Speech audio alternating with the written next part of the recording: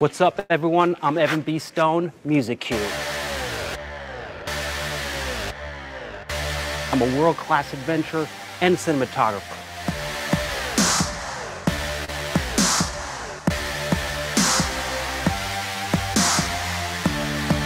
Basically, I go around the world and capture the adventure of travel.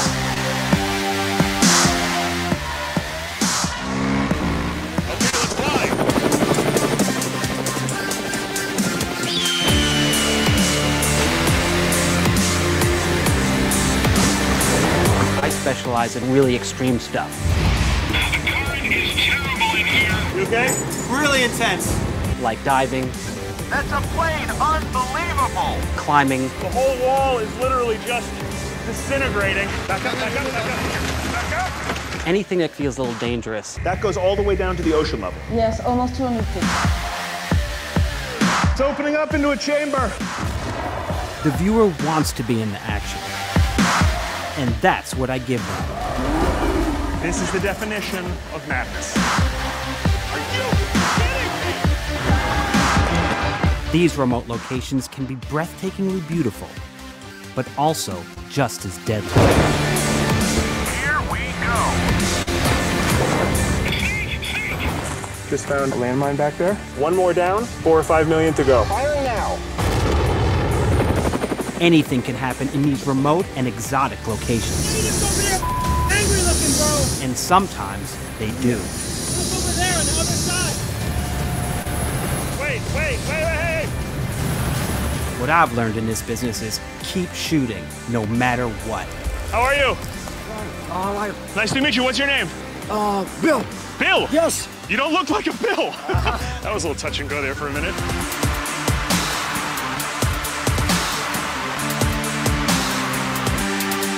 This is what travel is all about.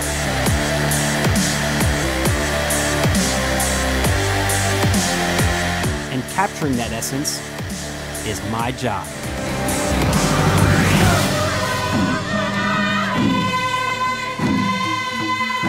This is the craziest welcome I've ever seen. I mean, I assume it's a welcome. I could be murdered in the next 10 minutes. I don't know. Live from New York City, La Ciudad de Nueva York. It's the New York Hardcore Chronicles live. Get ready. You're ready, I'm ready, we're ready. It's the New York Hardcore Chronicles live, sponsored by New York Hardcore Comics, The Organic Grill, The Texas Silver Rush, Chain, Reaction Records and Skateboards, Your Core Hardcore fan page, DTFM, Vinyl Distro, and, of course, our friends in Corpus Christi, Texas, Chacho's Tacos. Great show today. My brother Evan B. Stone's coming on. We're going to talk about a lot of cool stuff. Ghosts, Bigfoot, hardcore music, all that good stuff. What's happening? What is happening? Yo, Alan Dubin, what's up? Family, blood. Here you go. Sander, good to see you, man. What's up, Chucky? Sid the Kid, everybody. What's up, Lenny? It's Wednesday. Is it hump day? Who's humping? Who's out there humping? Yo, Debo, what's up, bro? Hey, Gina. Laura Zeitlin, out there on the Jersey Shore. On the Jersey Shore. What's happening? Yo, Bob Riley, what's up, bro? Troy, New York, represent. We've met the enemy, and the enemy is us. Troy, New York. John Sanchez, in search of Splifffoot. Okay. Splifffoot. There you go. What else? What's happening in Arizona? What's up, Larry Kelly? Everybody, what's up? It's a Wednesday show. As we're heading out of the zombie apocalypse. The world is starting to open up. I'm feeling a little anxiety, you know? Are you all going to leave me when the world opens up? Are people still going to want to watch the show? What's going to happen? Are you going to cast me aside? The world's picked up again. I don't need Drew Stone and his silly show. God. Hey, John. What's up, bro? Yeah, shows are coming back soon. This is true. Okay, good. We'll watch the show as a group now. Okay. New York Hardcore forever. Hey, Whitney, haven't seen you in a minute. Welcome home. That said, you know what? Listen, Richard Hughes, what's up, man? Stranglehold represent. What's happening, Richard? It is, hope you're well, but Stranglehold, Boston represent.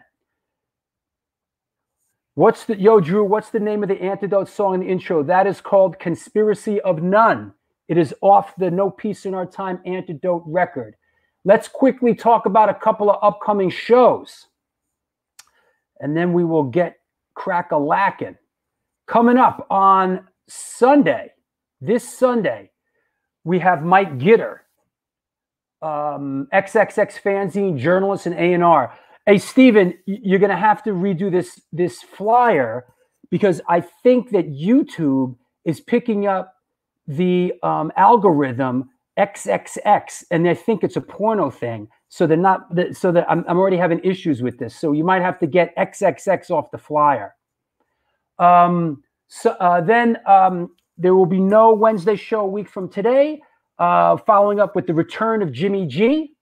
Then we have a week from then, we got John Jesse from Nausea. And then one of the old school Boston hardcore guys, Al Burrell from SSD Control. Super excited about that. Took a while to get him. Yep, man. We got Al Burrell, we got John, we got Jimmy G, we got Gitter. It's all going down. Get your last licks in before you're all back out on the street again. You know? So Al will have his say. Absolutely. The kids will have their say. The kids will rise someday. That said, let's bring on the hardcore shutterbug. Where is the hardcore shutterbug? Oh, there he is. Hey, where he is? Where is he? Here I am. Oh, I'm in the box. Oh, there you are. Do I know you? Do I know you? No, but there you are. Wherever I am. You know that scene in Austin Powers when he's walking through the casino and he goes to the guy, oh, hey, there you are. And the guy goes, do I know you? And he goes, no, but there you are. What's going on, man? Oh, it's nice. I'm back in the box again. It's warmer. It's warm enough that I could be in here and comfortably, not freezing to death. But, Did you tell me that some graffiti train just pulled into the station? Right as we were doing the pre-show, a 7 train right next door came rolling in. The whole train is covered. Yo, hear that? You hear that? RS70 UGHC? A whole 7 train just pulled into the yard, totally graffitied from head to toe. Yeah, I'm gonna take a run over there after I do my segment and see if I can get some visual evidence. And I'll be back. Yeah, get photos, man. But hey, let's jump right picture into of the day. Yeah. Hey, ladies and gentlemen, boys and girls of all ages, wrong answers only, please. This is Steven Messina, Hardcore Shutterbug, picture of the day. Boom. Well, damn, whoever he is, he's skinny, that's for sure. He could use a sandwich, that guy. Hey, have a sandwich. Want a sandwich? All right. Let's see. Porn? Oh. Whoa. Is it Kiss? Huh. Oh, so that's what Gene Simmons looks like under the makeup. Right? Is it Jimi Hendrix? Well, kind of close. Right? Oh, good one, Chucky. Is it Chris Fist? Good one. What else? Is it Samuel L. Jackson? Is it Orgy? Oh, jeez.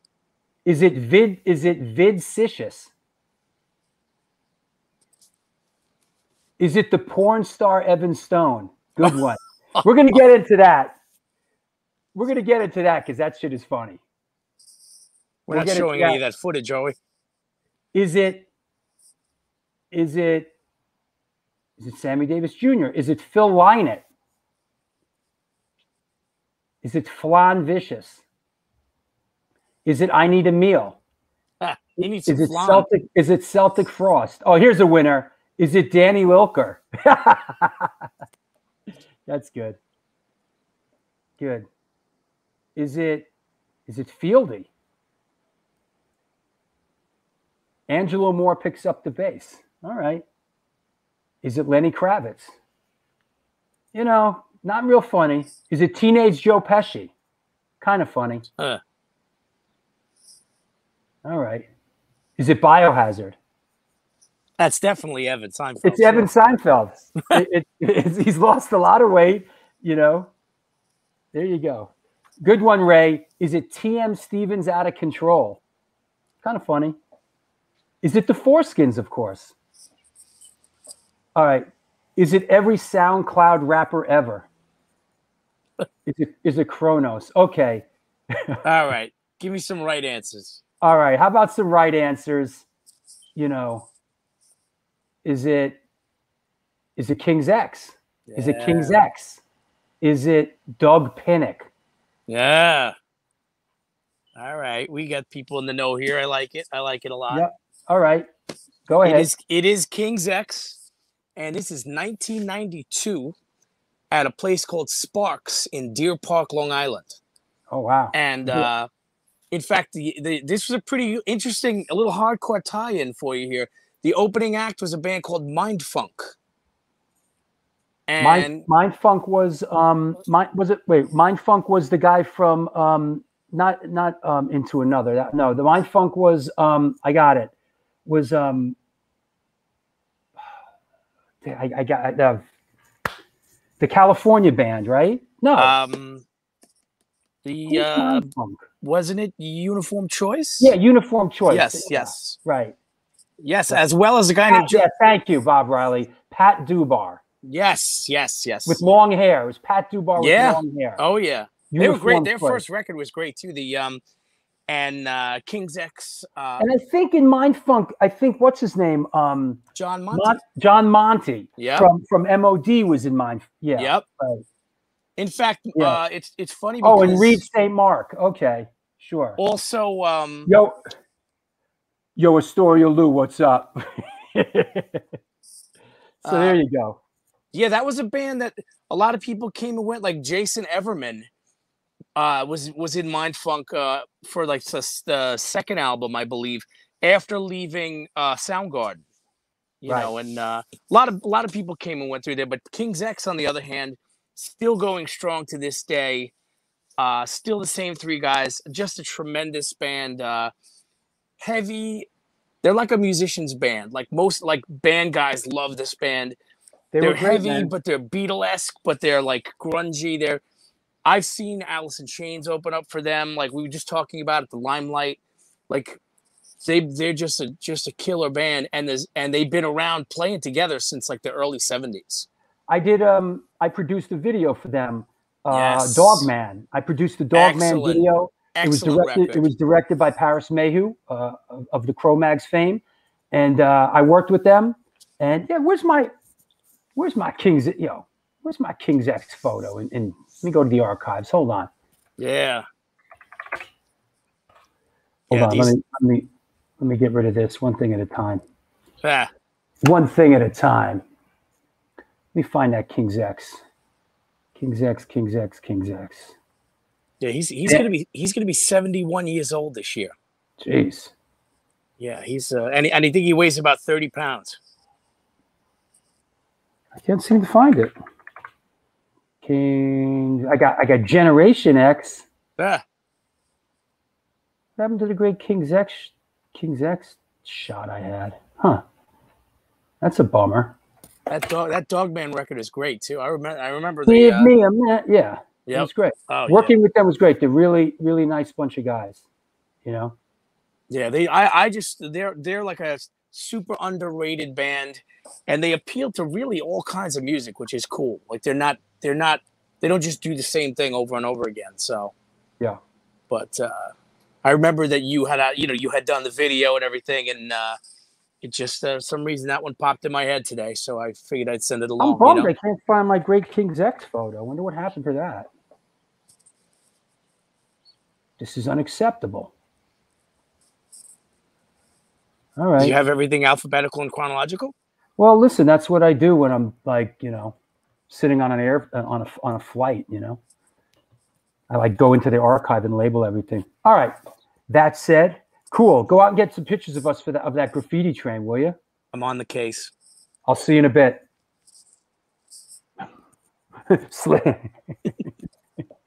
Hail death to false metal. That's it. All right. I'll see you in a bit. Later. Well, there you go. That was Stephen Messina, the Hardcore Shutterbug. This is the New York Hardcore Chronicles Live, and we are sponsored by DTFM, Vinyl Distro, Chacho's Tacos, Chain Reaction Records and Skateboards, Your Core Hardcore fan page, New York Hardcore Comics, and the Texas Silver Rush. The Texas Silver Rush is a jewelry design firm and boutique store located in the birthplace of the Texas country music scene in Fredericksburg, Texas. They specialize in working with musicians in all genres to design and create unique one-off pieces, as well as to style them for stage, album covers, promo photos, and social media exposure. Their client list includes Rock and Roll Hall of Famers Greg Rollet, Agnostic Ringo Starr. You gotta sing the blues. You gotta pay your dues if you want to sing the blues, and you know it don't come easy. Yo, for you, Bob Riley, for you, brother, up in Troy, New York, every time I see your face, it reminds me of the things we used to do. Yeah, brother. During this current pandemic, all information and online sales are being taken at their Facebook and Instagram page, and of course, www.texassilverrush.com. While we're at it, New York Hardcore Comics opened back in 2013 when lifelong friends Devo Pro and Lee Fairley combined their collections and obsessions for comic books, punk rock, toys, statues, magic, the gathering, and all things horror. The store is located at 117 Main Street in lovely Dobbs Ferry, New York. If you want to support them during this pandemic, please contact them via email at newyorkhardcorecomics@gmail.com. That said, I'm ready, you're ready, we're ready. It is that time. Everyone.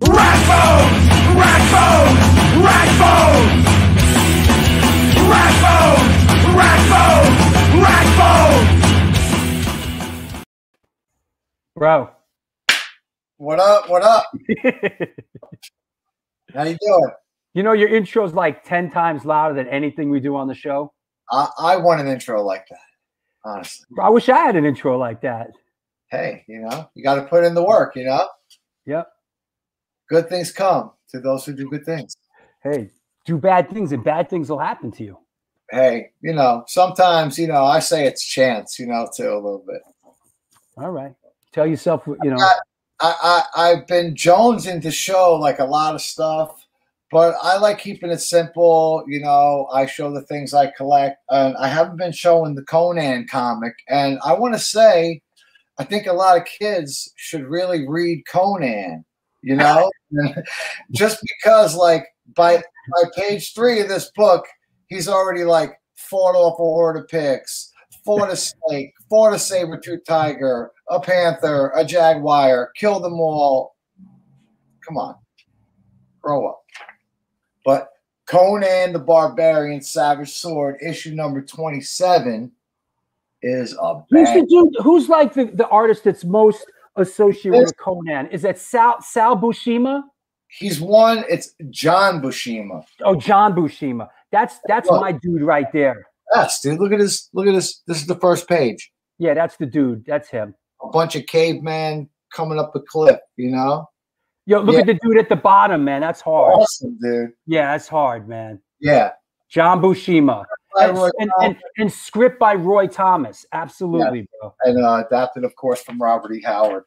But yeah, I mean, second page, he's fighting off a snake, a saber-toothed tiger. Another page, he's fighting a jaguar, and he's awesome. Way tougher than Tarzan, What was the other one, Robert? There was Conan, Tarzan, and there was John Carter from Mars. Yes, yeah. Did you see that movie? No, I saw the movie. It was, what I didn't like about that movie that ruined it for me? Yeah, the gravity thing right there when he couldn't walk and he had to bounce around. But those were great paperbacks growing up, and I also want to show a couple magazines real quick, even though they're Star Wars topic. I used to love these magazines. Starburst. These were kind of like knockoffs of the head magazine I'm going to show real quick. You got Starburst, Fantastic Films. You know, I was obsessed with this stuff when I was a kid. You know, some kids got baseball cards. I wanted to have a stack of magazines in my room, you know. This is the official collector's edition of The Empire Strikes Back. Probably sells for like 20 bucks, you know.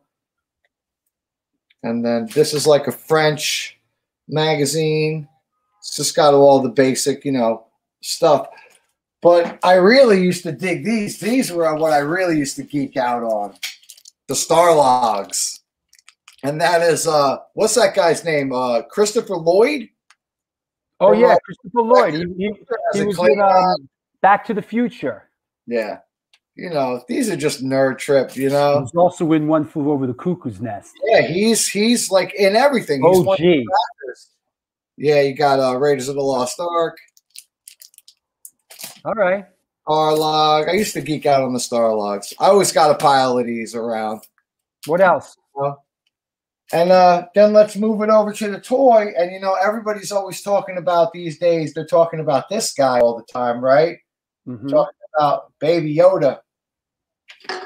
But I got this cool bootleg. And it's funny because I sold this to some friends in a group of toys. I sold it to my buddies. And it sat in this guy's store for like a year. So I just wound up buying it back. But this is like a little cool, it's like a wax plastic, you know, baby, you know, Yoda. They just took the action figure, made the mold. So he's pretty dope. Okay. And that kind of bridges into, I always like to show like the new stuff I'm always getting because I'm in the flea markets every weekend. And this weekend I got these really cool, I love smalls because you can, you know, you don't have to, the storage is nuts. But I got some of these awesome little green soldier guys. They're like that waxy plastic too. You can see the plastic has like a wax sheen on it. That's how you can kind of date it from the 60s and early 70s.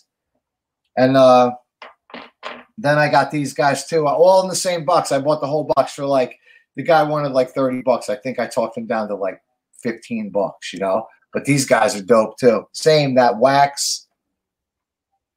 Oh, dude on a stretcher. Guy on the stretcher, right? That's cancel culture right there, bro. Yeah, but that's just dope, right? And it's funny because, you know, you find the stuff in a mixed box with everything else in it. So if you don't dig down in the corners of the box, I would have missed the stretcher. It wouldn't have been complete, you know. So I really, I go all in. And I just want to show a couple more because these are really Hurry cool. up, man. I got to get my brother on the friggin' show. Right. Yo, you want to talk cancel culture? What's that? Maybe. I can't see. What is it? You know, he came with a guy on a ship looking like, you know. Oh, be careful, bro. They'll come to your house like. I love this guy. This guy is my AF guy. See, he's got the gas mask on. Got it. So yeah, he's cool as shit too. And then the last one, I know it's a lot. But I love, and you only find these like one at a time. I'll never find a full box of these, but this guy's pretty cool too, man. Spartacus. Oh, right on. You know. That's a yeah. Hello, boys. That's a Robin, a Centurion. All cancel culture. And I just want to explain one more thing about little green soldiers, the little green army soldiers. There's two kind out there. See this guy here? See the helmet? Mm-hmm. It's like a waffle pattern, you know? So like he's like, you can kind of date the era, you know? Got it. Of what year they were put out or whatever, you know? Those little green army men are classic from the 70s, you know? The stuff we had, the Guns in Navarone is the big playset. Like I'm always on the hunt for the Guns of Navarone playset. That was a dope movie. Yeah. And then there was Force 10 from Navarone that was the sequel. You know. Nice. Yeah. Well, all right, bro. Let me get popping. I gotta get my brother on. Arcs was a big part of my childhood, so like I always am digging around looking for that stuff, and you know that's what I do. It's what it's my zen. How I rock garden. I dig to talk to you in a bit. You guys have a good one. I want to come on and talk to your brother later. Yeah. Check you guys out in a minute. All right. Rackbone! Rackbone! Rackbone! Rackbone! Rackbone! Rackbone! Well, there you go. This is the New York Hardcore Chronicles Live, and we are sponsored by New York Hardcore Comics, Chain Reaction Records and Skateboards, the Texas Silver Rush, DTFM Vinyl Distro, Chacho's Tacos, and of course, Your Core Hardcore fan page. In the wake of the pandemic, Your Core Chris created Your Core fan page, utilizing lessons learned from over 20 years of being an educator and social worker. He decided to try to reach where hardcore punk and the surrounding genre of bands create not only their music, but their message. The interviews are from a psychological perspective to harvest motivation, personal insight, and perspective. Please reach out to them on Facebook or Instagram if you have content to share, even if your band friggin' sucks, or you want to promote your band, even if it sucks. Your Core fan page. I'm just kidding. Everybody's band is great. There's always something about any band that's kind of okay. That said, let's clear the deck. What the heck? Let's bring on today's guest. Here we go. Make sure he's ready over there. Back there. Let me make sure I'm okay. My hair is right and everything. I want to say hi to a lot of people out there that are probably tuning into the show for the first time because my brother is on it.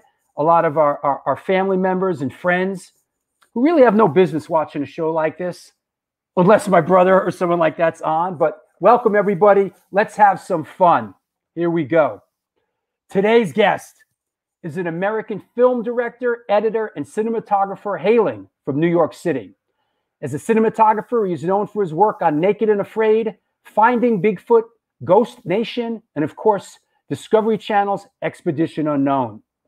He's had a proficient career, directing numerous music videos and extreme sports films, including the Hoax series. Coming at us from Huntington Beach, California, my brother of the same mother, Mr. Evan B. Stone. Wow, what's up? Oh, yo. What's happening? All right, thanks for having me on. Let's get right into it. Let's get into it, bro. Yep. What's going on? When this whole thing hit, I know you've been working with Josh Gates and Expedition Unknown for a couple years. Like, how did this affect the show? What's going on? I was actually on a show called Ghost Nation when it went down, the pandemic, and we stayed a little bit, and then we went home. And then I just kept busy. I did 2 documentaries, one of them finishing documentary with our dad, Arnie, called Jews in the Blues. But also I went on the road and did a full documentary about families, how they're dealing with COVID. And it was month 1. I went across the country in a camper van, and we're posting that right now as well.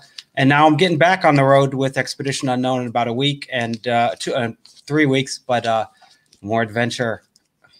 Yeah, so you know what? It's a great time to work on your personal projects. Yeah, and if you didn't, well, you lose, you know. Yeah, for sure. How many years have you been working on Expedition Unknown now? Well, before it was Destination Truth on Sci-Fi, same kind of show, but about 7 years now with Expedition Unknown. I've been working with Josh Gates about 12 years, so I'm known as a premier adventure filmmaker in the world. And they keep me busy and doing crazy things. Like this. On top of El Tigre, which is the tallest pyramid in Central America, and it's man-made. This is the view. Beautiful. It's super steep, check it. These stones right here, all of this stuff here, every one of these rocks have been brought up from way down there. There's actually other pyramids here as well. There's a pyramid there, there's a pyramid there, there's a really big pyramid over here. Really amazing. This whole valley, no humans, just monkeys and panthers and stuff. Nice golden light. Yeah, I mean, we're on top of arguably the largest pyramid in the world. No one knows about it. It's in Guatemala, and it's in a caldera. It's in a big calderas, and no one can get to it unless you're with helicopter, and for good reason. They don't want to put roads in there because then all the bad guys come and start digging up stuff. And it's called El Mirador, And it's that predates the Mayan stuff, right? That's right. It's called pre-Mayan. It's 1,000 years before what we know as Mayans. It was this other culture, and they had a city as big as Los Angeles that is now covered in jungle, and no one knows. You'd have to. What we do is we use a thing called LiDAR, which is it strips away in a plane. It strips away all the vegetation, what sees underneath, and there's roads crisscrossing. And if you've seen that movie, Apocalypto, it's about this particular culture. Oh, is that right? Yeah, and you notice in the beginning, if you notice when they're marching him into as a slave, people have this white powder. Sure. Yeah, and that's all called lye. And what they were really into painting everything white. It was this gilded white. It's like 2,000 years ago. This is crazy. Anyway, they cut down all the green trees because they needed it really hot to create this lye, and then all this lye kind of seeped into the ground, and they couldn't grow everything anymore. And I asked the lead archaeologist what happened, because it was in that kind of time period, it was very modern, so to speak. And he said conspicuous consumption ruined them, which is kind of like what we're doing, you know. just whatever. We want white, you know, like, yeah. So it's really cool. It's the biggest area where there's jaguars. And you have to fly in by helicopter to get there. No one really goes there, and it's really precious place. They have these snake kings. The kings are called, and it's kind of right out of like Conan, really. Truth be told, you talk about Conan's savage sword. Yeah, it's pretty much like that. But Conan lived in Kush, you know. Hey, I got another one, and this one's really intense, man. Let's take a look at this one here. 7. Right now, I'm on the Dyatlov Pass in Siberia, Russia. This is one of the biggest mysteries in Russia. On this pass right over here, where we're going, 7 hikers died mysteriously, and right now it's 30 below. And we're going to reconstruct what happened and see if we can figure it out.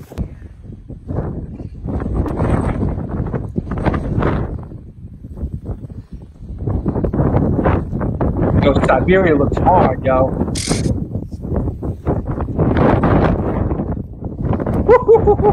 Oh yeah. So let me throw out what I think I know about this situation, because I know a little bit about it, right? Yep. Apparently, in this part of Siberia, 7 hikers went out there, and something happened, and they all were like killed, but also sort of maimed in really bizarre circumstances. And one, they were found sort of naked, running in a weird, like this one in that direction, and and there's just. Am I sort of right about that? Yeah. There was very accomplished hikers. It was kind of like Eagle Scouts back in the day. And back in Russia in the 60s, to get this certificate was a huge deal. You know how Russians get, when they get into something, it's all out, and they got to be the best. And so these were very experienced hikers. They went to the most remote part of the Ural Mountains, and it was minus 50 degrees to hit this pass, right? And they came up missing, and this is one of Russia's biggest mysteries. It's like the Kennedy assassination. It's like what happened, right? And speculations go from aliens to military to the more you know about the story, the more you're like, wait, what and how? I mean, they ripped themselves out of the tent from the inside. They were wearing each other's clothing and barefoot.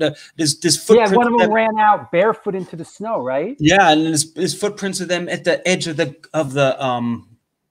forest, looking back. But also, there's a couple of theories. National Geographic just came out with a really big news that they figured it out. They say it was an avalanche. We did avalanche testing there, and it didn't seem to be steep enough. If you speak to the locals, they'll say that it was military bad guys came and were like caught out there, and they get out with the AKs, and this is our tent now. You know, another thing that is possible is there's military testing on that pass, and it could be cluster bombs. Like they throwing up cluster bombs just to test them. Imagine that 20 feet above there. You wake up in the middle. It's like, gah, gah, gah. It's, you know, and just running out. There's another theory that it's a audio anomaly that reverberates in cold weather off mountains and creates this kind of like a, you know, one of those like weapons, you know, those like low audio weapons. But still no one really knows. And it's really crazy. Now, here's a shot of you and Josh, right? I mean, you've been all over the world with this dude. That's right. Yeah. Right there, we're in Turkey about to dive into for some monster, lake monster, Van Lake. But yeah, man, he's my best friend. You know, we travel around, we do TV shows. He's you know, what a creative maverick, this guy, you know, and he trusts me with his show. And we're like, we have fun. You know, we go out there and we just laugh, and I'm into ghost hunting. I'm into Bigfoot stuff. You know, even though we're from the Upper East Side of New York City, it's really cool. And you know what? It's fun to go with it and just to be like, sure, you know, like, and how does it work? And where's Bigfoot? How does he? Okay, let's go look for him. Everyone wants to know. Everyone wants to believe there's something else out there that is unexplainable. And I think that's why these shows do so well, and that's why our show does well. Hey, I got to shout out our friend Hoya from Madball, because you and me back in the day, right? You were behind the camera for that first Madball video that we did Down by Law. Remember that? Yeah. Why? That's right, Hoya. Oh yeah, what's up? Yo, and also got to shout out Ori Frank. Yo, cheers from Tel Aviv, dear brothers. L'chaim. What up? Boy, right there, man. Yeah, it is. Yeah, it is. Love that, dude. Let me see what else. You sent me a bunch of pictures. Let me find a couple of those. Yeah, most people want to know about the time I got blown away by a ghost in the Halabuchu forest in Romania. Is that this? Wait, hold on. Is that this? Is that this? Oh yeah, I still have those scars on my arm. It was pretty much my first outing with Destination Truth with Josh Gates, and we went to this Romanian forest where nothing grows in this perfect circle. And it's been steeped in lore that, you know, magical lights happen there, even back in the medieval days. And Romania is like really like Transylvania. It's really backwards, and you could almost imagine like dark magic and stuff. And they say in World War II, this forest was occupied by the Nazis, and they were doing some testing. So it's really, you know, we went to this place, and we did something called a haunting, where each person goes into the middle of the and we have IR cameras, and back at base camp, Josh and the crew watches it, and they check in with us. How's it going? Everyone, what's going on? And didn't know anything about this stuff, and I was yeah. And then I was sitting there about 20 minutes cross-legged, and all of a sudden this wind came.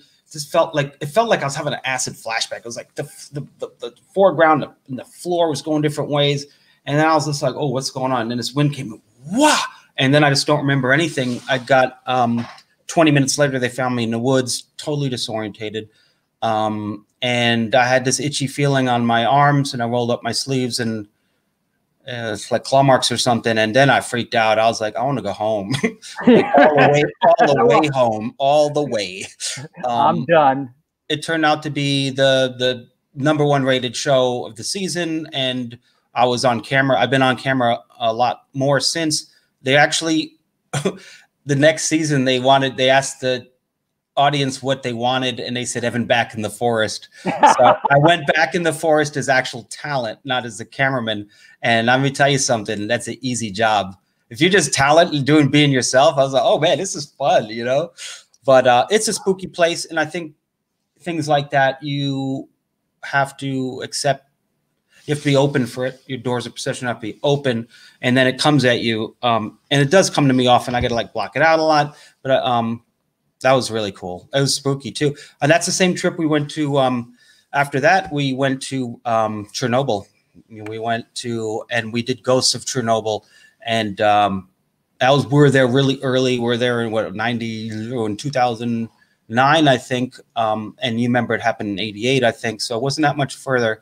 And there was some pictures from my trip. Man, this place is like out of a movie set. I mean, everyone just walked away. And you walk in these, I had a level 4 radiation suit on. I didn't take it off. I had a dosimeter on my camera. Beep, beep, beep, beep, beep. And you see the Ferris wheel area, that actually is really radiated. Radiation really attaches to rubber. And so anything rubber, you walk in. I was like, "Ooh, I'm good. I'll use my lens." You know, yeah. It was super spooky and it was cold. And they buried a lot of people right in this courtyard there. And I had this, oh man, this spooky feeling. Yeah. Did you see this? Chris Hoffman just said the babushkas. You see that documentary, The Babushkas of Chernobyl? No. But truth be told, yeah, I've seen it. It's a whole bunch of these women. Right. that went, like, climbed the fence and went back to their homes, and they live there in Chernobyl. They you know, and a lot of them they sort of have this little community, and they went back. It's the only home they knew. Yeah. So they climbed the fence or got under the fence, and they're like living in their homes. It's called the Babushkas of Chernobyl. I recommend it. It's a really interesting documentary. Yeah. There were people living there, and there's also packs of wolves and wild horses. I mean, yeah, it's pretty crazy. But you know, radiation is such that, you know, if you don't dust anything up, maybe you won't be fine. But one little microbe, you know, you're done, you know, forever. And then when you die, that microbe stays around, gets in the soil, someone else gets it. I mean, this thing don't go away. And the reactor 4, the one that went down, wasn't encased in concrete when we were there. And what's this photo you sent me? This is a school room that was left, and these are just stacks of books. 10 years later, I guess you know, this is what it looks like. I'm sure it looks different now, but I mean, this place, I don't want to touch. I like collecting things, but no way was I going to touch anything. But not radioactive things. No. I took off my clothes. Everything was like, bye-bye, you know, and we took like pills beforehand. I think they're iodine pills, but they don't really tell you much. You know, yeah, it'll be fine. No, I won't. I said, but what's the number that, like, what's the number? And they wouldn't tell me. I was like, yeah, well, it was cool. It was cool. I'm glad I'm not going back. Let's do another clip while we're at it. I don't know what this one is. Let's see. If it's wrong, I'll... Oh, here we go. Backbreaker, though, huh? I'm in the inside of the Great Pyramid of Khufu right now. It's amazing. I'm walking all the way up to the King's Chamber. 2.3 million stones make up this pyramid. These ceilings are corbelled, which means they're displacing all the weight. It's an inverted pyramid, yeah. Yeah, I mean, talk about this job takes me to the most coolest places. And I knew about this chamber, you know, from us watching, like, back in the day, you know, pyramid stuff that was always on History Channel, whatever. I never thought I'd actually go there, but they designed the pyramids with this ramp going sideways up all to this chamber. It's like a 10-foot by 12-foot big slabs, just room. That's it. There's no engravings on it, nothing. No one knows really. They say it's a tomb, but there's no tomb stuff in it, you know?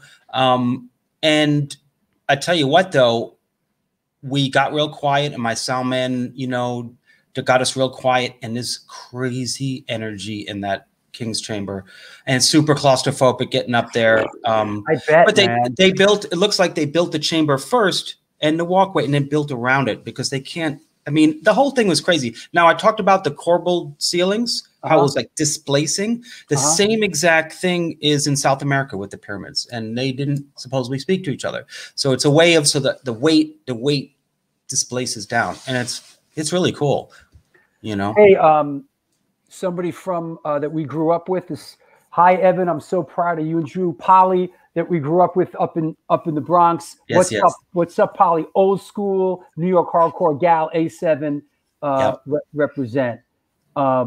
That's said. But yeah. Yeah, I mean, this. Absolutely. I tell you one thing: all the early work we've did, Drew, with the music videos and everything we've done, really kind of comes up to what I'm doing today. And the down and dirty filmmaking, you make sure you get the moment, realizing what the moment is and staying with it, and also my climbing background is always in effect. We're always climbing and rappelling. Sometimes our shoots start 4 hours hike in.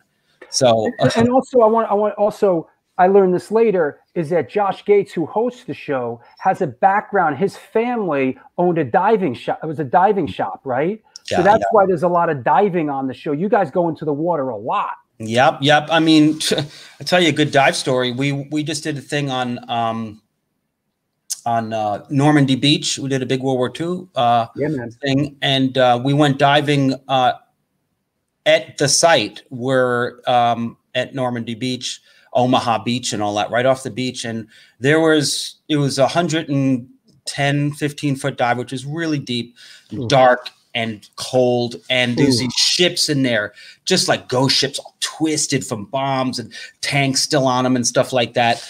And we found a live mine. It was a floating mine that eventually sank, but it was live. And it was really scary because it was still live. We had to call the Coast Guard and stuff like that.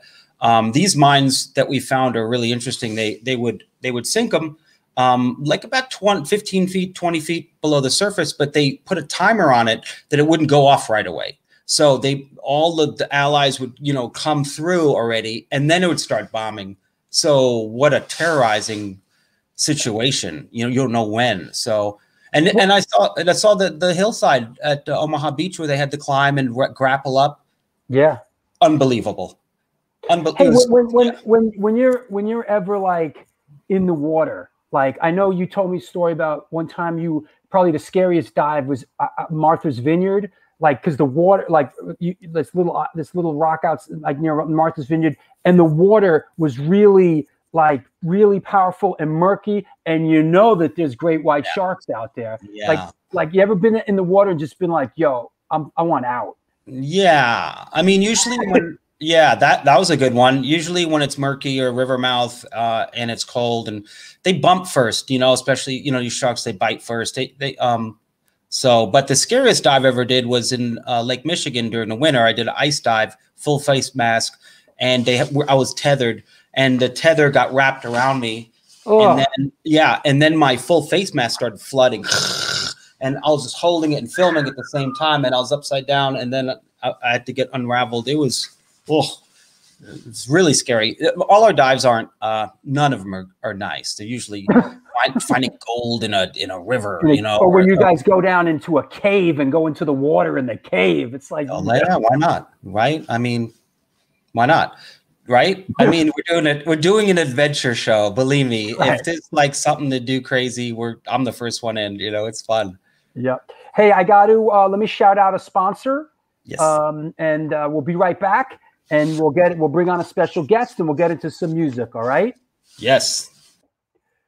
What's happening, boys, girls, loved ones from around the world? This is the New York Hardcore Chronicles Live, and we are sponsored by New York Hardcore Comics, The Organic Grill, The Texas Silver Rush, Your Core Hardcore Fan Page, Chacho's Tacos, DTFM Vinyl Distro, and, of course, our friend Josh from Chain Reaction Records. I want to bring him on. What's up, bro? Hey, what's happening, man? You look like you're enjoying yourself watching the show. Huh? It was great, man. Hey, bro, is that my DOA poster you got behind you? Come on now. Right there. Dude, what's happening, brother? A great memory is watching Naked and Afraid with my son when he was a little bit younger, as he would laugh his ass off at all the naked people. They're naked and afraid. So it was a lot of fun watching that show with my son. He would just be cracking up, and he couldn't. You got to ask my brother some Naked and Afraid questions. He couldn't handle the nudity. Hey, I got my Revelation beanie on. Yeah, what's the latest? 2 feet of snow in Denver. Give us a quick rundown. Yeah, we're supposed to get 2 feet of snow. So what helps melt the snow is some sick tunes here. This came out, I think it came out last year, but we were just able to get our hands on it. This is a band called Safe from the Black Forest of Germany. Is that right? Melodic hardcore, with the definitely have that youth crew vibe to them. I don't know if they're straight. That's pretty funny. From the Black Forest of Germany, they definitely have that youth crew vibe. Yeah, it's Black Forest youth crew, man. That's hard, bro. I assume they're straight edge because they also have a very Krishna vibe going on as well. This album is good, but this is the 7-inch that came out after it, and I really dig the 7-inch. It's a lot heavier. So this was a little bit more in my wheelhouse than the LP. But if that, like Early Shelter is for you, you'd probably dig Safe. I think they have a direct distribution with Revelation in the Nick the Sabbath US. says Nick Black Sabbath says Safe is Krishna core. Yeah, there's an earlier 7-inch where the album cover is some Krishna artwork for sure. So the big news is all the Bad Brains represses. Right on. Pay to Come just dropped. We sold out of that almost instantly. As soon as it was in the door, they were back out of the door. This is my copy, but this gets reissued. What is that? Is that Pay to Come? What, or is that the cassette? This is the Roar cassette on vinyl. Cassette. Yeah. Mm-hmm. Yep. And this is actually on Roar Records. This is my personal copy. Right. But it's being repressed and dropped on April 23rd.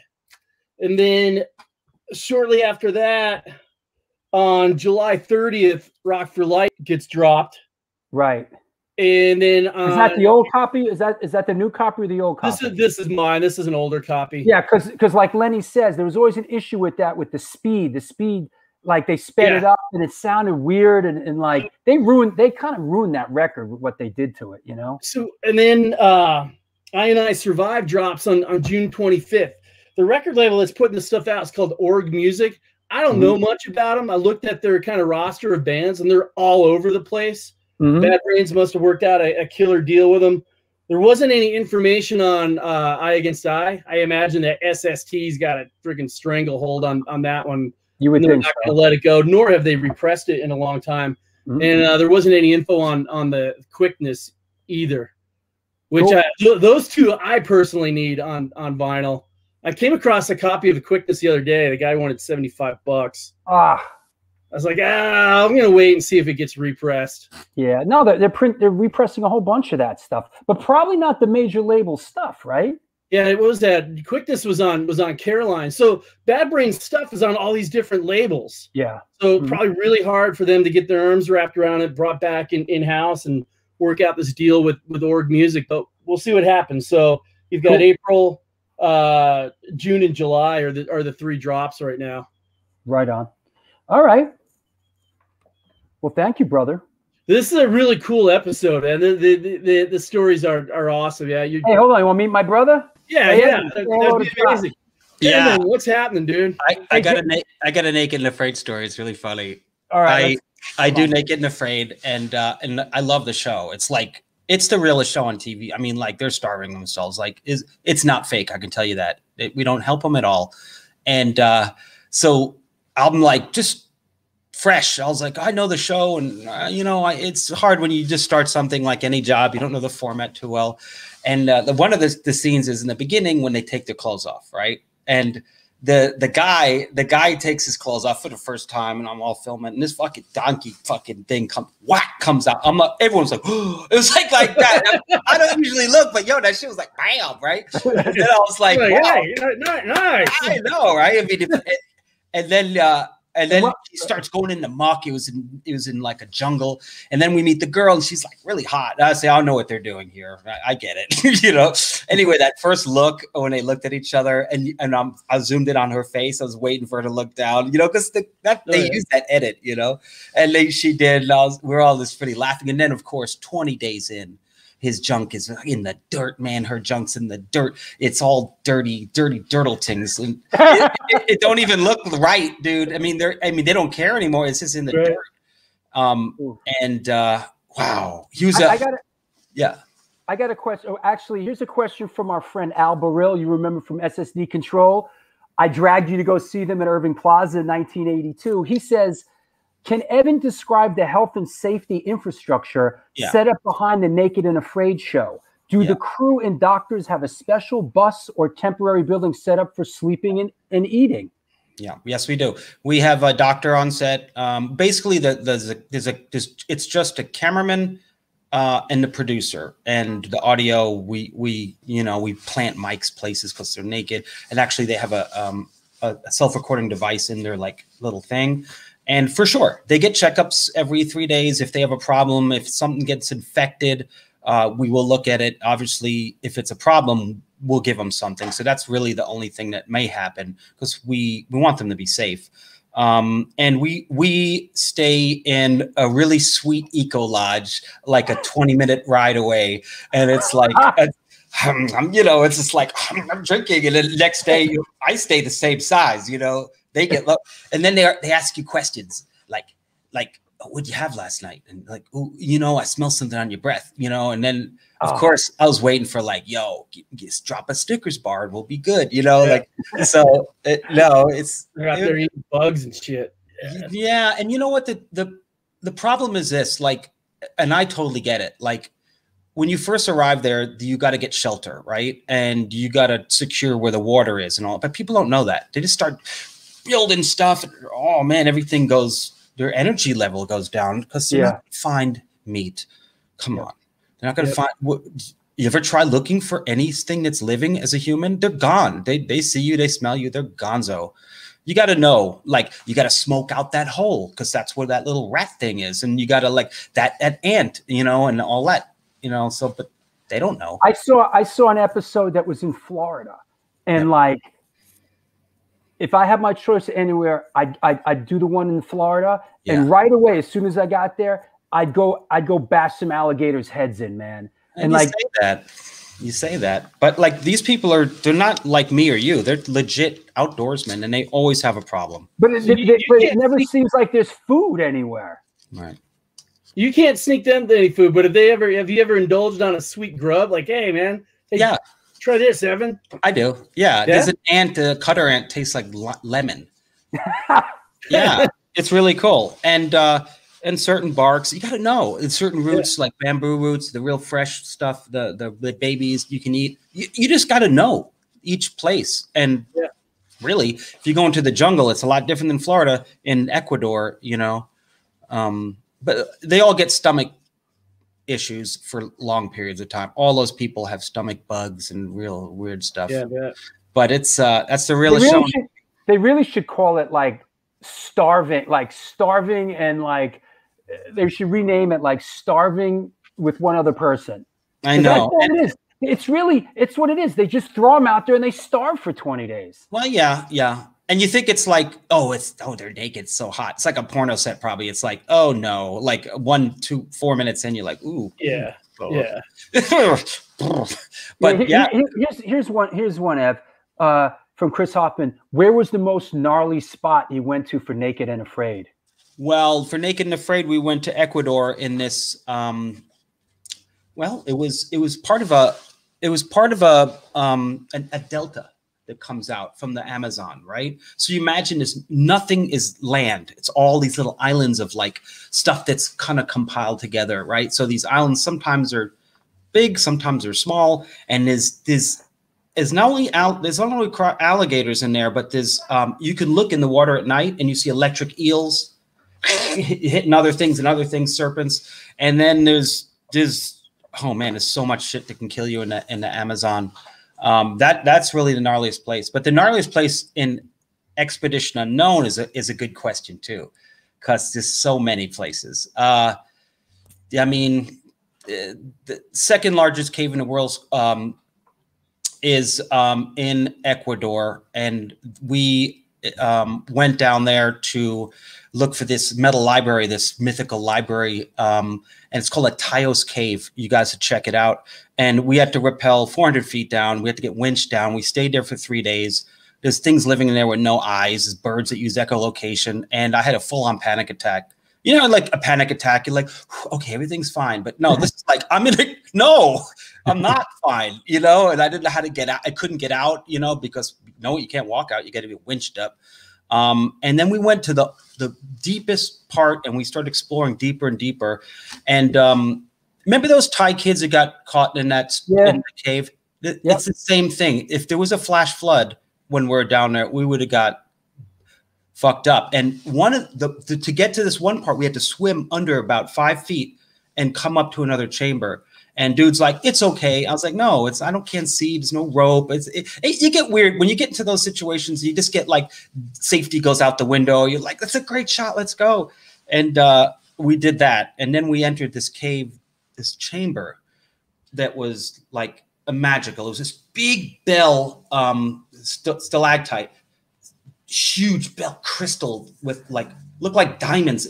It was just like it was the biggest one that anyone's ever seen, and that's when we ended the show, and it was really special. And then, like all the shows that we do, we have to make our way back, and that's a journey from the farthest beaches of the world back to the hike, to the bus, to the and embrace the suck, you know. Yeah. Hey, I had to drop, guys. Nice to meet you, Evan. My son's a big fan of Expedition Unknown as well. We watched Thank that. you, Josh. And thank you for being a sponsor, brother. Hey, you guys take care. Thank you. All right. I got the greatest sponsors on the show, man. So many. Well, it looks like we could do much more. Your time's almost up. You know, let's. We didn't even talk about us, Stone Brothers. Shit. You know. Hey, you know who? I want to bring a friend of ours on. Listen, you know what? Before I do that, let's do this because somebody asked. Let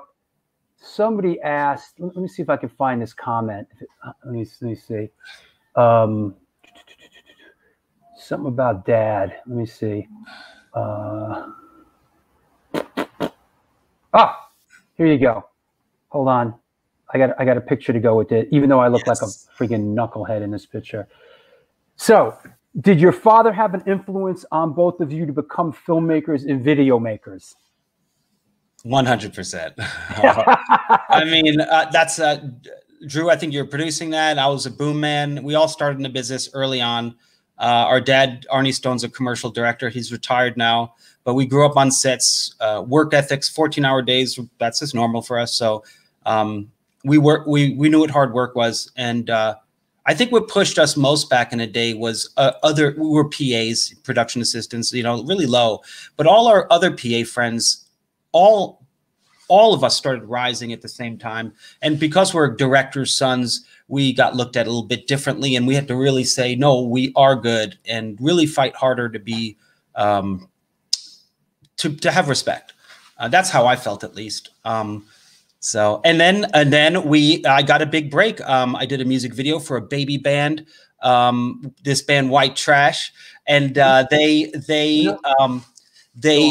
this band got picked up by Elektra. This is how I got my start. It was a music video, $5,000. It was a friend of mine's, he was managing, my friend Ross Elliott, and we did the video. It turned out great. They got picked up, and Elektra said, you know what, let's use the video instead of redoing a video because they're cheap, but it's also really good. Turned out to be. Stop you right there? Yeah. I'd like to bring an old friend of ours on. Bass player in White Trash, played in Murphy's Law in Butterbrain, from Rockaway Beach, Queens, Mr. Aaron Collins. That's right. First Rockaway Beach introduction I got. I'm a newcomer to Rockaway Beach. And you know what? Since we're kind of doing this bit here, let me play a little bit of the video. Now I'm going to try to not play a lot of the audio, so I don't get hammered. But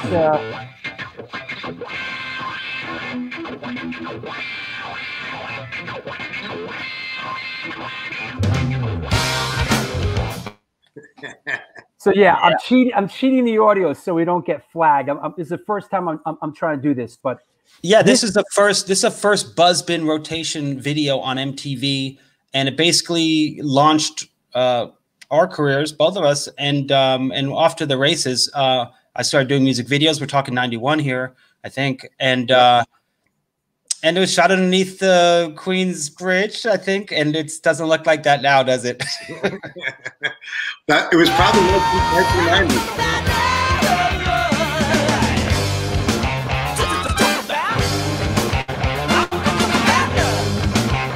You know, this song's got a great hook, man. Oh yeah, and the vocal recording. It's great. The vocals are just recorded like on top of layered, some in a way. I don't know how you did it, guys, but it feels like just this was actually, as you said, it was a demo version of the song. Ross Elliott, who was the connection, between all of us, he actually signed us to a publishing deal before we got signed. So he had the bright idea to he saw that we were a visual live band. He wanted to do a music video, and so he did a 4-song demo with the video as a package to shop to labels. And sure enough, they to both our credit, they decided to say, yeah, we're not going to cut anything else. They actually remade us. They made us recut the audio to the demo so that it would correct some flaws in the demo. We redid some horn parts for the demo. But this version, the audio in this version of this video that was the first MTV Buzzbin was the demo, totally the demo. It was our demo, which in some ways I always believe that demo was better than the album that they spent a shitload of money on, and the video was certainly better than any videos we did after that. So we did it rough and tough. We captured the energy of the band before all the problems, before all the rock star problems after getting signed. Yeah.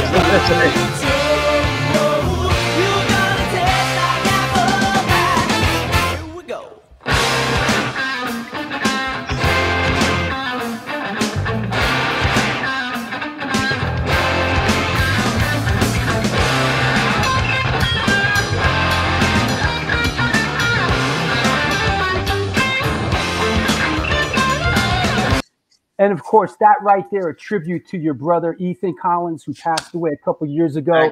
He was a kind soul. He was a good man. And we miss him very much. Yeah.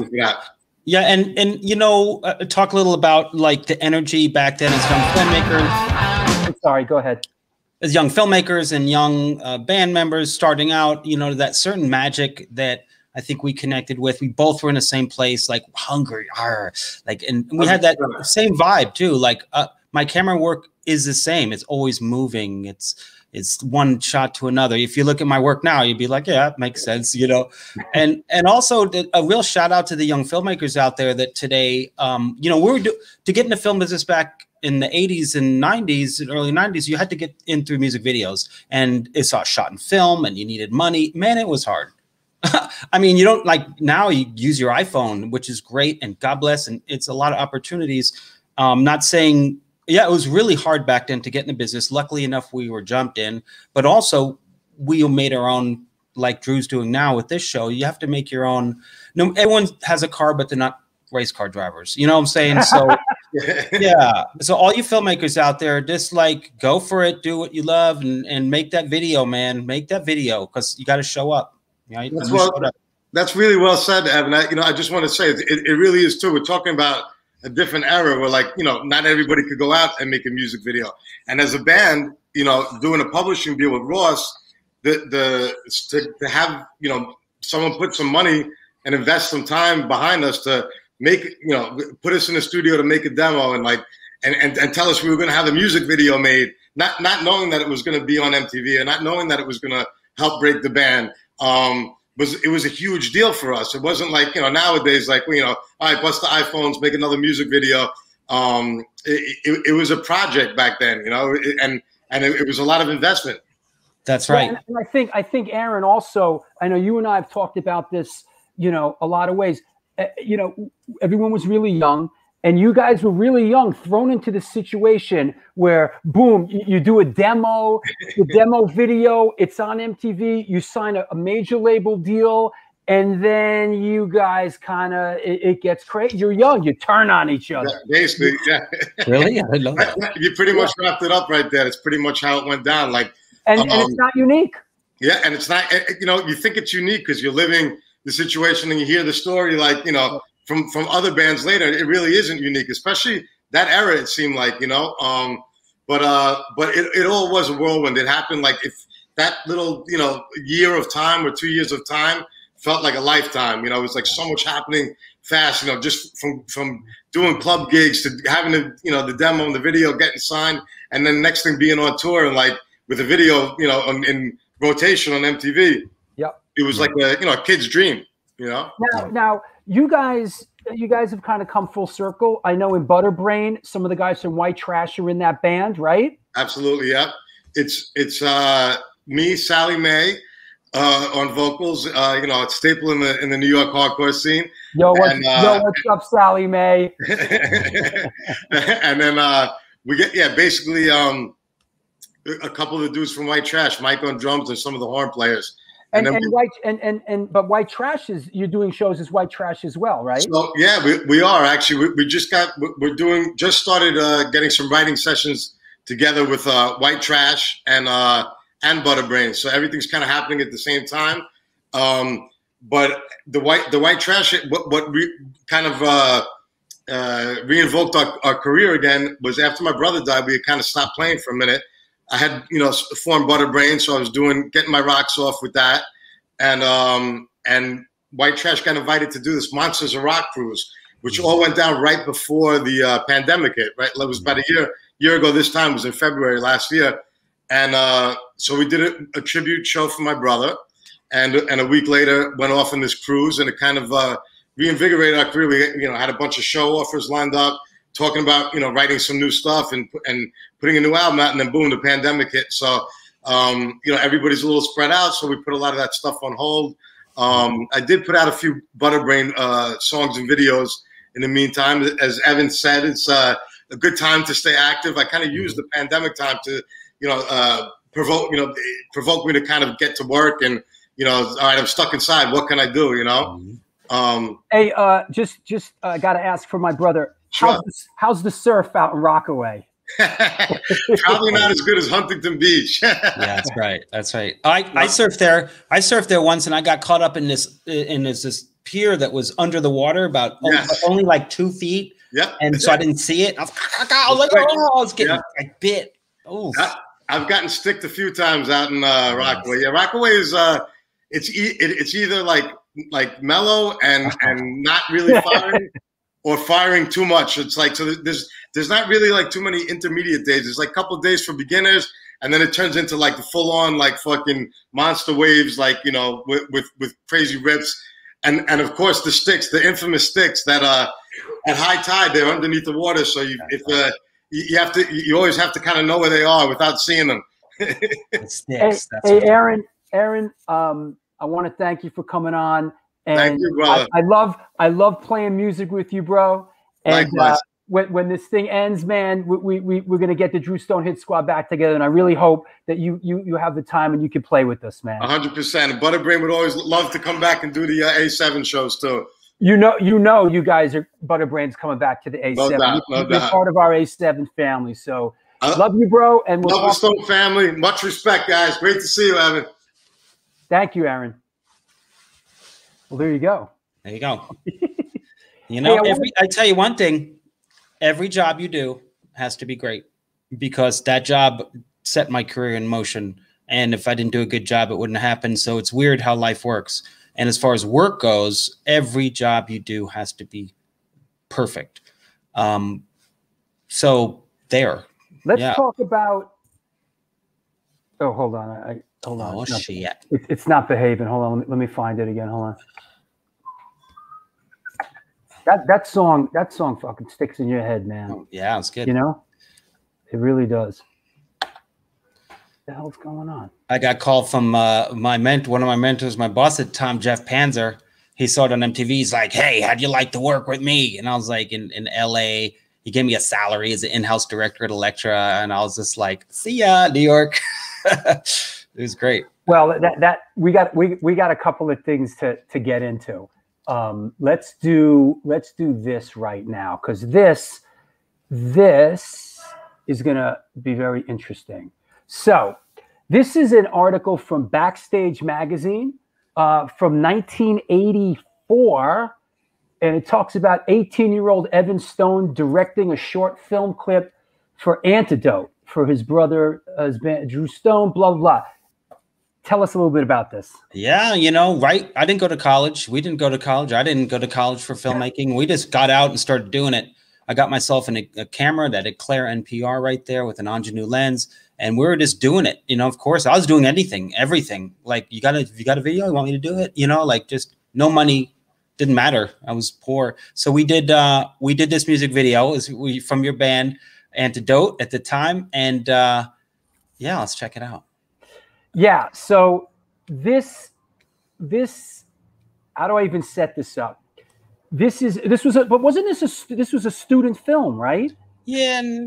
I'm not, I wasn't a student anywhere, but it was just like a proof of concept that we're good, that we can do something, just give me the ball. Right. Yeah. Okay. So we're going to do this. This has never been seen publicly. Yes. It's a very interesting video. Everybody looks very young in it.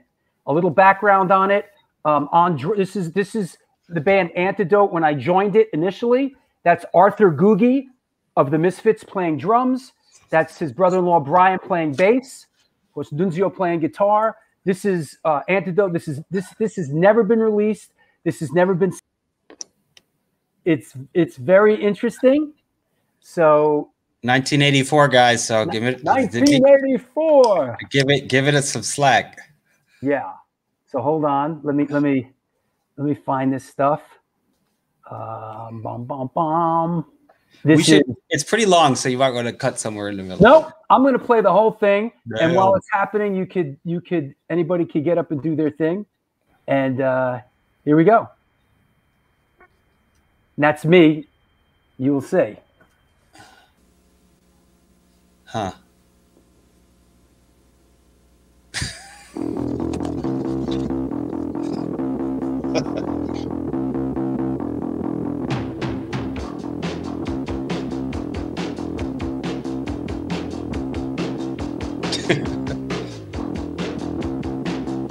So stupid.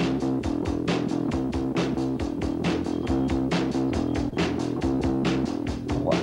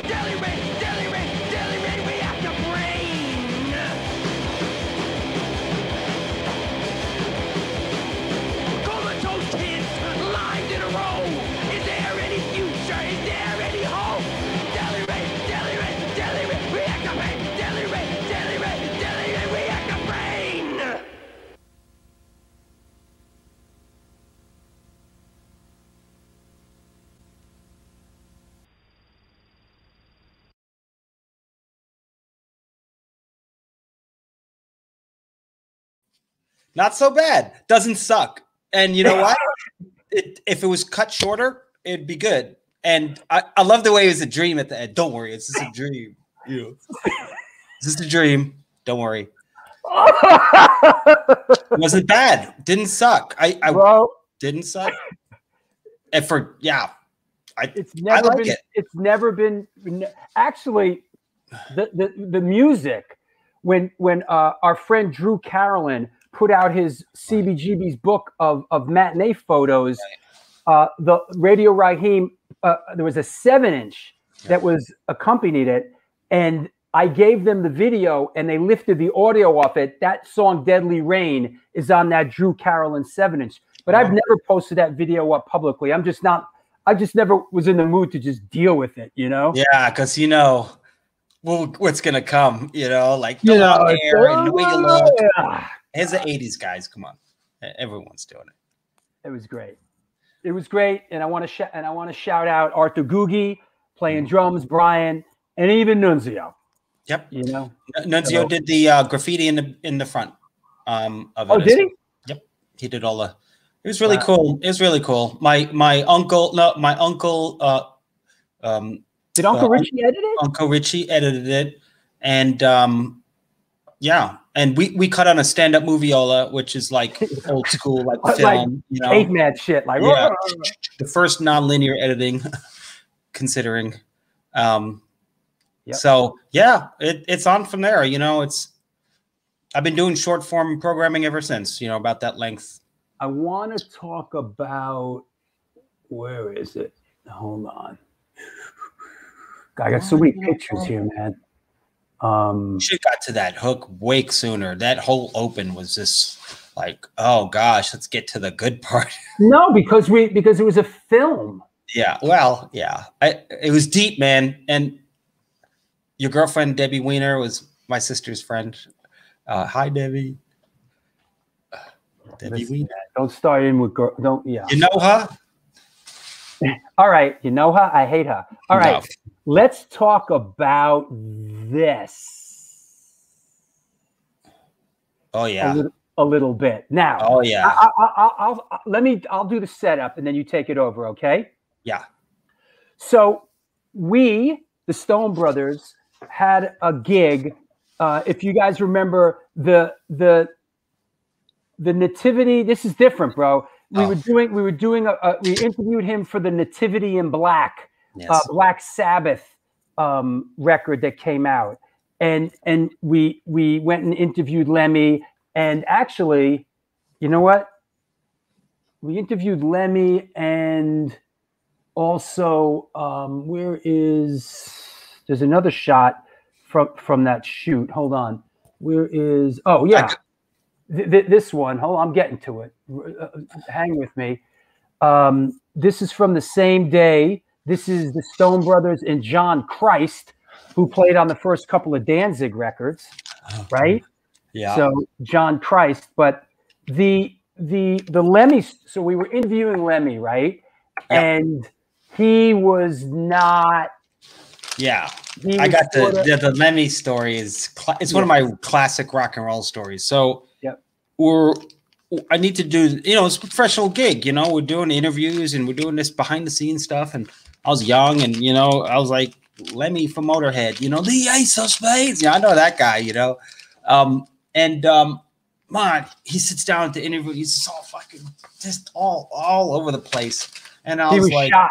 He was like, yeah, he was like a rock and roll tragedy, you know, and he's all over the place. And he goes, I go, hey man, can we do this? It's really important. He goes, yeah, put me up full screen now because this is a good story. Go ahead. And he says, hold up, mate. Let me get right. And he takes his bag, not this bag. This is something else. He takes his bag, bam, and it's like crystal, right? And he's like, he takes his fucking drink. He had this fucking something on the rocks, dips his finger in it, takes a sip of alcohol of his drink, washes it down, cocks his head, closes his eyes, looks at me, and goes, all right, mate, we're straight. And he fucking killed it. He gave me such a good... He nailed it. He got straight. That shit says...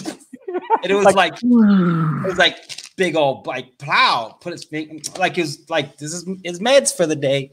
And that was funny because he just laser like he was like boom. He started just talking to me like on point, everything I need to know. It was like all of a sudden everything was like turbo focus, like ooh.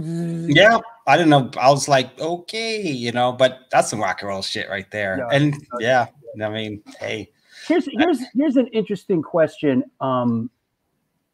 And actually, you know, it's a question from our friend Al Burrell. Let me set it up. Okay. How did you guys get into the bike scene? Did you ever have a bad ending with crash to a bike shoot? And let me post this as well. Boom. So, how do we get into the bike scene? Well, I'll tell you, we had a reputation for doing extreme sports films and videos. And, you know, my brother did the whole Hoax series, which was a whole inline skating series. And I was doing, you know, I had a reputation doing producing the biohazard videos and a lot of the hardcore street stuff. And someone brought it to our attention. That someone being Mr. Caves from the Lords of Brooklyn, out in Brooklyn, brought it to our attention that these guys out in Brooklyn, you know, there was this scene going on. And I looked at it, and it was really interesting. And it was a bunch of Italian guys from Brooklyn, and I got in touch with my brother, and we all got together. Me, my brother, Caves, his wife, and a couple other people, and we did this film, 12 O'Clock, which basically turnkeyed the extreme sports films. And then after that, me and my brother went on and did the Urban Street Bike Warriors series of films. You got a couple back there? Yeah. We got the 12 O'Clock. We got Urban Street Bike Warriors. We got fucking. We got so many. We got like 12 titles at that point. You know, we went on a run. We did illegal drag race videos. We did car stuff. Which one is that? You know? Wait, which one is that? Playground of Power. Oh yeah. That's what your boys, Dan Parella. What was his name? Parola, the Parola racing team. Oh, crashes, bashes, and asses. Bashes, crashes, and bashes. Yeah. Oh, no asses. And Black Sheep Squadron. That's right. So that was fun. Al's question: did anything bad ever happen? Why don't you tell the story about? Well, you know, luckily enough, we played with the guys who don't crash too much. I mean, they're going 100 miles an hour on a highway, and the jokers from behind are the ones you got to be careful of. And pretty much one of the first shoots we did, Drew, who didn't know any better, was standing in the middle of the street, and this guy was doing where you sit on the tank, you put your feet over, and you do a wheelie like that, and he crashed and took Drew out and broke your leg, and it was a scene, and I was like, bad, man. First day out, no. It was a really, really, really, really bad scene. We were out late at night. We were under the BQE. There was a graveyard on either side of us. Yeah. I was in the street shooting. I had my eye in the lens and shooting the action in front of me. And one of these guys was dicking around behind me, and he lost control of the bike. And I turned around, and it hit me. Yeah. And I got smoked. And I broke my leg like under my kneecap, which is a really bad place to break your leg. And it was a really, and I just remember when I got hit by the bike and I went up in the air, I remember just thinking, just protect your head. Cause I was coming back. It hit me and I went flying and I managed to get my hand up in front of my head before I hit the concrete. And my hand hit the concrete like really so hard that when the ambulance came, they asked me what hurts. And I was like, my hand. Meanwhile, I couldn't feel my leg, and it was a scary thing. It was horrible. You know, my brother was there, and we didn't know how bad I was hurt, and it was horrible. And I think Chris Pisani here says Drew and Evan worked the next day. That's right. We did. It was Dad's shoot. It was on the line decker shoot. I showed up for the next day, and my leg was busted pretty much, and. He didn't care. He was pissed. Dad was pissed, man. Yeah. Talk about talk about words of wisdom from Arnie Stone. Dad was pissed. Yeah, And yeah. you know what? It sucked, man, because it took me years to recover. It was a bad break. That was the end of that. And the other bad injury we had was when the time we went snowboarding. Yep. You shouldn't snowboard. Well, you broke yourself, you know. I don't know. We drove up to friggin' Big Bear, and it was freezing out, and it was all ice. And we got out. It was one of those days. Well, we drove 3 hours to Big Bear, and we went snowboarding, and it was way too cold, so everything was ice. And I was starting to become a pretty good snowboarder, right? And we were zipping down the hill, and at the end of the day, I was, and I just caught a lip, and I went flying, and the first part of my body to hit the concrete ice was my clavicle. And I hit my first thing was my clavicle, and I just shattered my clavicle. So between the leg injury and my shoulder injury, that was like the end of my my pitching career and my field goal career. But we had a great run, man, doing street bike films, man. I got a great one. I got a great one. Okay, talking about that, here is a great shot of the Stone Brothers and two of the greats from that sport right there. Oh yeah, that's Darius Khoshabi and Alex Flores. Out of the Bay Area, and those guys, were in a bunch of our films. Incredibly talented writers, man. You see the fist thing I'm doing. I used to do that, but now I do the hang loose. You could tell by the era, what's up.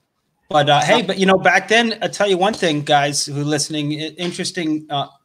We're independent filmmakers, right? So we spent the money on making the film, and then we sold it to skate shops. In this instance, it would be motorcycle shops. And we got with distributors who did like helmets and stuff, so they took it on, had the distribution.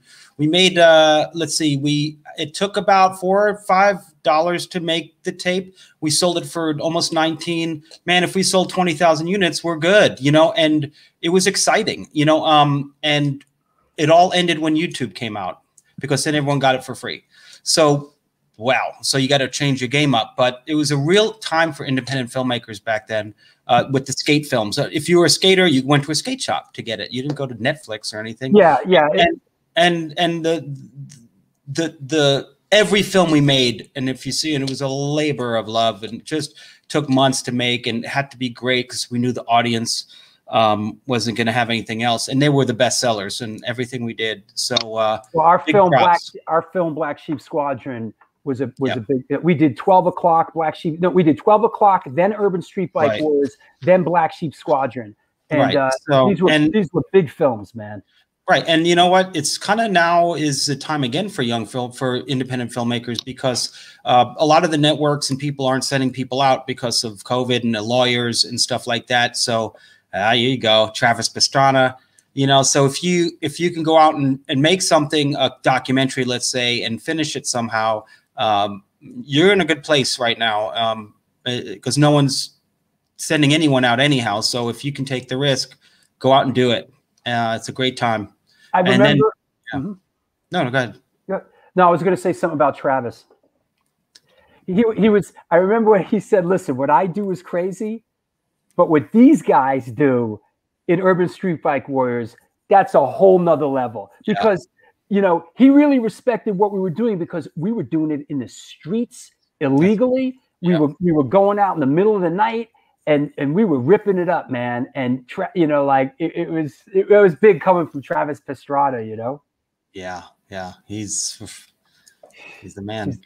He is the man.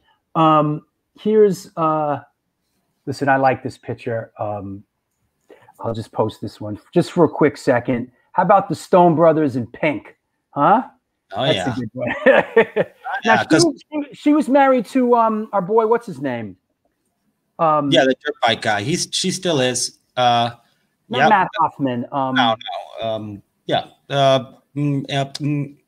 You all know. Tattoos, lots of tattoos from Vegas. Nice. Who was our boy? I liked this. I liked him. He was a friend of yours. He was the BMX dude that was like a real character. What was his name? Well, yeah, he hosted the show. oh He was- yeah. What's his name? Yeah, punk rock guy too. yeah, he was. Yo, me and him really hit it off. But what the hell was his name? Yeah. Anyhow, Not yeah. What the, Rich? No. Damn, he was great. He was awesome. but yeah, this is good times. You know, this is us going out and filming it. No one's giving us a job. We're doing it ourselves. We're putting out the tapes. Kind of like what you're doing now, Drew. You know, and we're also doing some really good projects right now, y'all. We're who we got there? It's old crew. You sent this to me. Chris Bazzani's watching this. Oh, that's it. Corey Hart. Carrie Hart. Carrie Hart. That's who Pink's married to. Yeah, good guy. Right. That's who we met her. We were filming him. We were filming him, and she was there, right? Yep. Yeah. And, there's my camera. If I talk nice to it, it wouldn't jam and fuck up my film. I was like, come on, baby. Now, that's Chris Bazzani next to you who's watching the show. Shout out to Chris Bazzani. And, of course, on the end there is Philip Leeds, Yes. a good friend, best man at my wedding.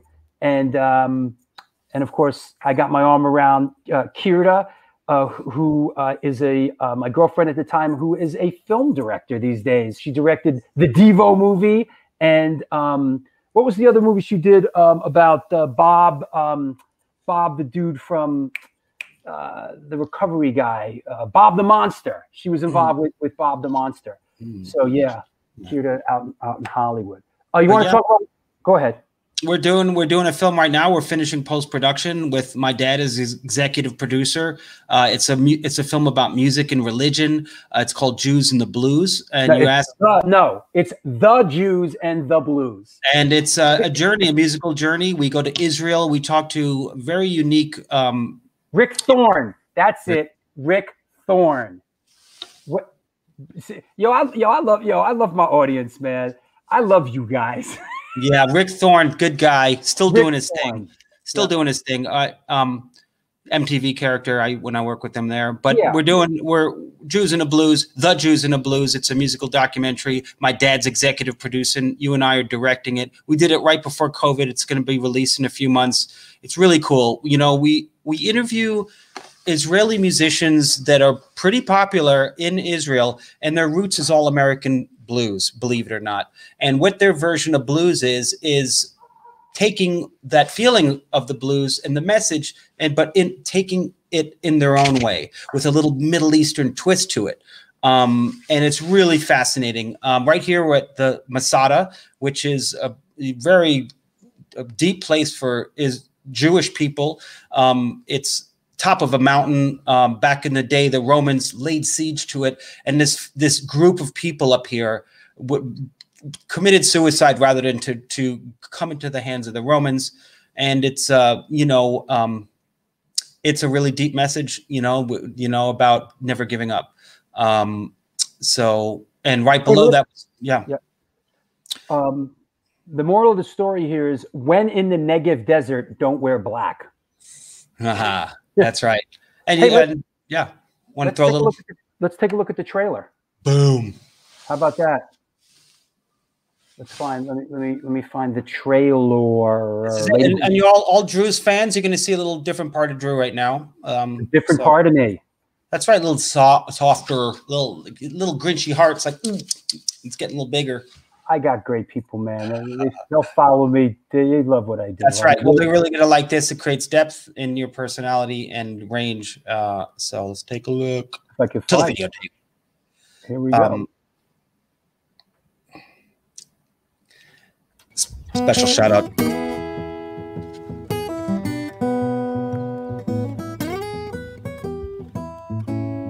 My name is Drew Stone.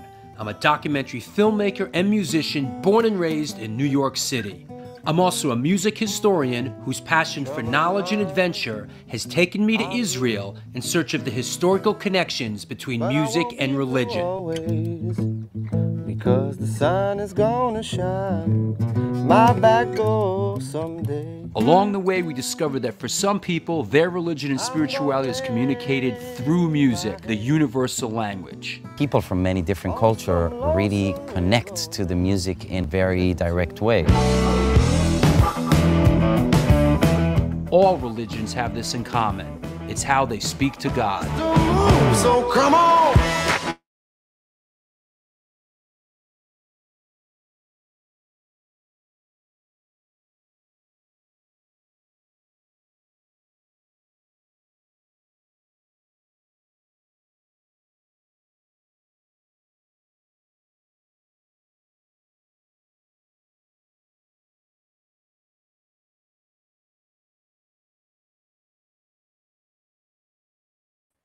Hey.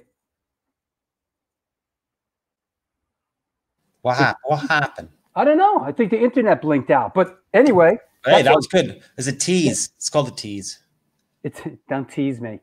Yeah. So, yeah, that's that. And that's coming out soon. It's been a while since we put out a feature-length documentary. And this one could be the start of something. Great. Listen, I'm excited. It's really a musical journey. There's a lot of we lost you. Well, hold on. We lost you at Speak to God. That's right. Ooh. You know what? Hold on a second. It's good. Come on. You know what? I'm gonna hold on. It's that. Oh. The feeling is not a form of chords. It connects with people, you know, it connects people from all over the world and region and no genders and whatsoever. Where is God? Where you let him in. Where is the blues? Where you let it in. All Jewish, all Israeli, bonded together through music and religion. We are talking about music of the soul. Everybody's got their own number and everybody's got their own shoes. But I know everybody's got their own blues. The first blues singer was King David. He was the first one who taught the world how to write exactly what's coming out of my heart.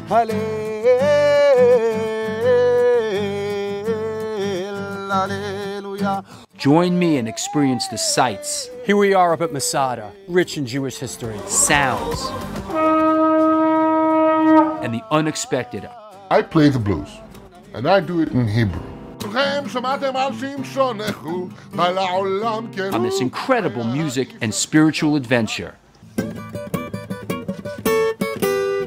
It's the roots. People like the roots.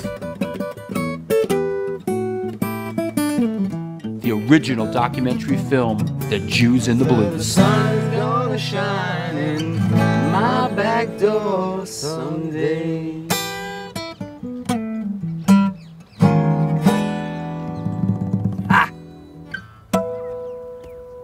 Yeah, man. There you go. Yeah. Yeah, man. Good stuff. Good stuff. We just me and you and a producer from Israel, and we just went out and did it. Just did it, you know, and that's important for people to know. I think now's a good time to do a documentary if you're a filmmaker that you really just want to do. Instead of someone saying, you know, you should do a documentary on this, you should do a documentary on whatever you're interested in, whatever's that you're passionate about. Yeah. It's hard enough to finish it. And then, you know, if you don't have your heart in it, it's even harder, you know? So yeah. And there's a lot of stories going on right now. There's a lot of, you know, pick a subject, you know? Listen, man, we've been working on this film for a while. But it's looking good. So, you know, when you're done with the show, get back to editing, will you? Yeah, of course. Well, now you're going back out on the road with Josh in like 2 weeks, right? Oh yeah, we're doing Shark Week. We got a Shark Week special in Bahamas. And oh man, it's crazy. Discovery Channel has these two shark experts that film underwater. And I do stuff, but I don't fuck with sharks. And these dudes are cowboys. One dude has a bite mark on his chest. And you know, and they're like in the water, splashing, laughing. These guys are nutty, and I love them. Last year we went to Mosul Bay in South Africa, where they jump Oh, that's like ground zero for crazy. Yeah, man, and that was crazy. And now we're going to Bahamas. I would think we're doing something with tigers or you know, a group of sharks or something. But and then we're going to do a pirate treasure show, and then we're off and doing the races about who knows what. Nazi gold. What's up? You did Nazi gold already, didn't you? Yeah, we did Nazi gold. Yeah. Yeah. Hey, I gotta do a sponsor shout out, and then let's come back and take questions from around the world. Okay? What's happening, everybody? Family and friends, loved ones around the planet Earth. This is the New York Hardcore Chronicles Live, and we are sponsored by New York Hardcore Comics, the Texas Silver Rush, Chain Reaction Records and Skateboards, Your Core Hardcore fan page, DTFM, Vinyl Distro, Chacho's Tacos, and the Organic Grill. Organic Grill is a vegan restaurant located in East Village of New York City at 123 First Avenue. Featured in New York Magazine, the New York Times, and Veg News. Their dishes have won numerous awards, including Best Veggie Burger. They make their own cheeses, sausages, and burger patties, and every dish on the menu can be made gluten-free. For all you gluten-free motherfuckers. This year, they're celebrating the 20th anniversary, and they're all about having a great time while enjoying amazing, clean food. After 3 months of being closed, they're now open for deliveries. Get in touch with them and order some great food at www.theorganicgrill.com. DTFM Vinyl Distro is a record store that specializes in underground music, punk, ska, hardcore, metal, and more. Located in the heart of Fargo, North Dakota's Industrial District, shop in person online at www.dtfmvinyldistro.com, where the motto is death to false metal. And last but not least, the brothers down in Corpus Christi, Texas, who have to come back on the show soon. Chacho's Tacos, located in Corpus Christi, Texas. Chacho's Tacos opened their doors in 2001, home of the almighty Chacho's Taco. They cook up an incredible home-style Tex-Mex food, and this month they're celebrating their 20th anniversary. They've been supporting underground music since the beginning, and in their own words, we ain't stopping anytime soon. Touring bands that play Corpus Christi, swing by and get a home-cooked meal at Chacho's Tacos. We got you. The underground scene will never die. Please follow us on Facebook or on Instagram. While we are at it, a couple of mentions here. Announcing a show, a new show. Listen, who gets all the old school New York? Here we go. Mike Gutierrez, what's up? Chachos, we are here. Love you guys in Corpus Christi. You guys are going to come on the show soon. Come back on soon. Yo, who gets all the old school New York hardcore guys that don't do interviews to come and talk? I do. Ladies and gentlemen, Wednesday, April 7th. Get your shoes and socks on. This one, I won't even say this is rare. This is unheard of. Billy Psycho from the Psychos. I dare you to find an interview with this guy. This guy was around in the early days of the New York hardcore scene. Incredible. This is going to be deep in New York history and folklore. So, Billy Psycho coming up Wednesday, April 7th. Also, while we are at it, I want to remind everyone that this Friday, I am a guest on the Age of Quarantine, which is the St. Vitus webcast. It's hosted by Chris Enriquez. That is this Friday night at 8 p.m. on Instagram at St. Vitus Bar. I am a guest on the Age of Quarantine. If you're not sick of me talking about myself, I'm sick of me talking about myself. I'm friggin' sick of it. Hopefully we don't have to talk about the same old shit. I'm getting sick of it. Hopefully this guy asks some interesting questions and I'm going to talk about the same old crap. One more thing. The A7 Back to the New York Hardcore Roots compilation, which is coming out April 27th. Of course, we have an event on May 8th.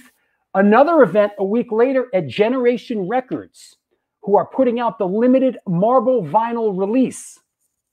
This is on Saturday, May 15th.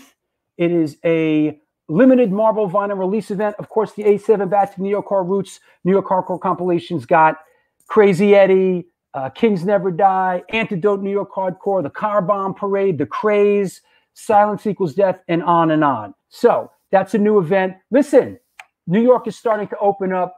The spring is coming, and we're going to do shit. That said, I want to remind everybody that there is a PayPal. There is a PayPal and a Patreon page. If you are enjoying this show and you want to support this show, this show's like Channel 13. We're like PBS. You know, it's your support is what makes this show happen, and it's your support is what has made this show happen. So there is a PayPal address there. Go check it out. It's our community within a community. If you're watching this in rerun, there is a subscribe button there. Please subscribe to the show. Also follow me on Instagram. There it is. And yeah, there you go. There is a PayPal address there, stone4124 at AOL. If you want to make a contribution to the show, please. That's what enables this show to happen. Everybody likes the show. Everybody likes free shit too. But, you know, come on. Oh, you're feeling Leslie Nielsen on that flyer, right? That's a Stephen, is that right? Age of Quarantine's a very cool interview show. Well, I'm on it on Friday, brother. Oh, Lori Dawn. Okay, cool. All right, good. That said, I got to shout out Rebecca Gray in the Poconos in Pennsylvania. Matt Gray's wife, the drummer for Antidote. Shouting out Rebecca Gray. She's a big fan of Expedition Unknown and of my brother's work. So got to shout her out. What else? A7 Comp, April 27th. Any questions? There's a super chat if you want to make a contribution and ask a question. But it's question time. If you have a question for my brother, please post it up. Let's get down. Let's bring, let me clear the deck. What the heck? And we'll bring Evan B. Stone back on. You know the story about with the Evan B. Stone name, right? Didn't we go over this once? No, Evan's going, no. All right, we won't get into it. People know it though. People know the story, but we don't need to get into it. All right, here we go.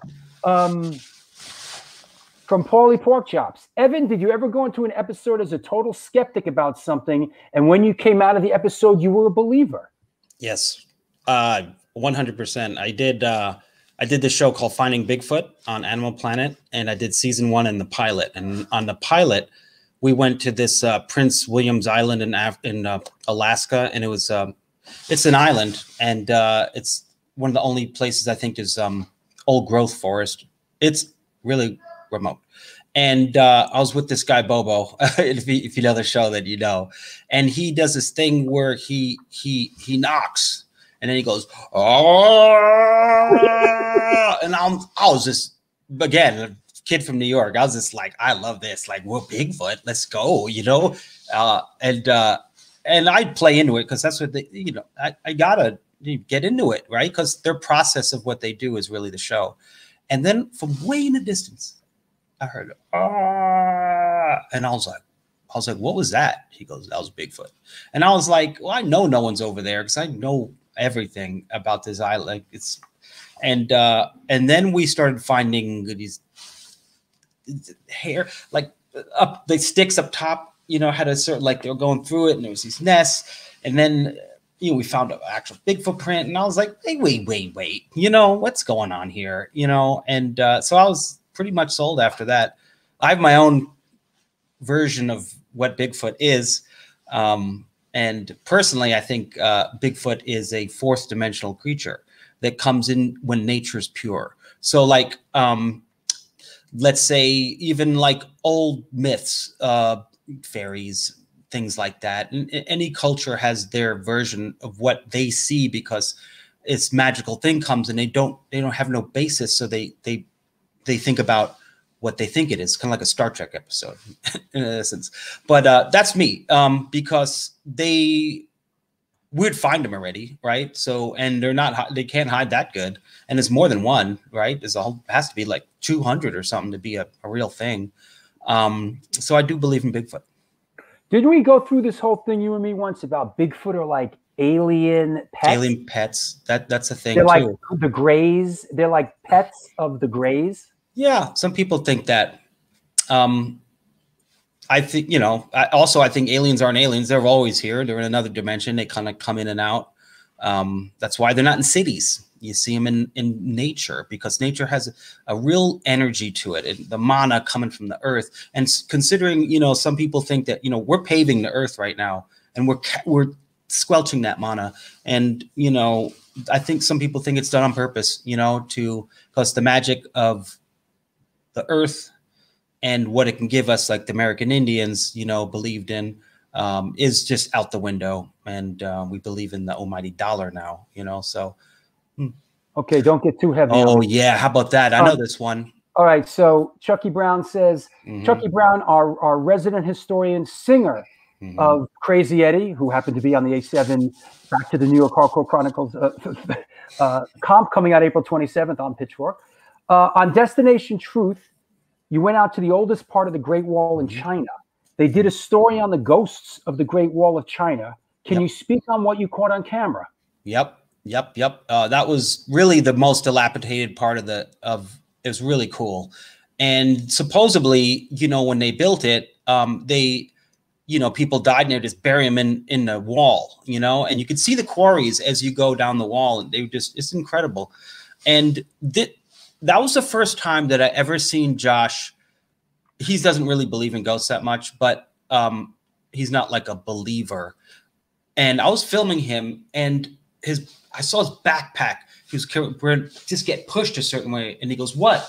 He looks back behind him, and he looks at me, and I was like, "Ooh, it was creepy, man. It was really creepy." So he got pushed, and I believe it. He doesn't mess around with. He doesn't claim that ever, and he sees a ghost or anything. It's not like that for him. He's real good like that. So that was really wild, you know. Again, you know, there's a lot of.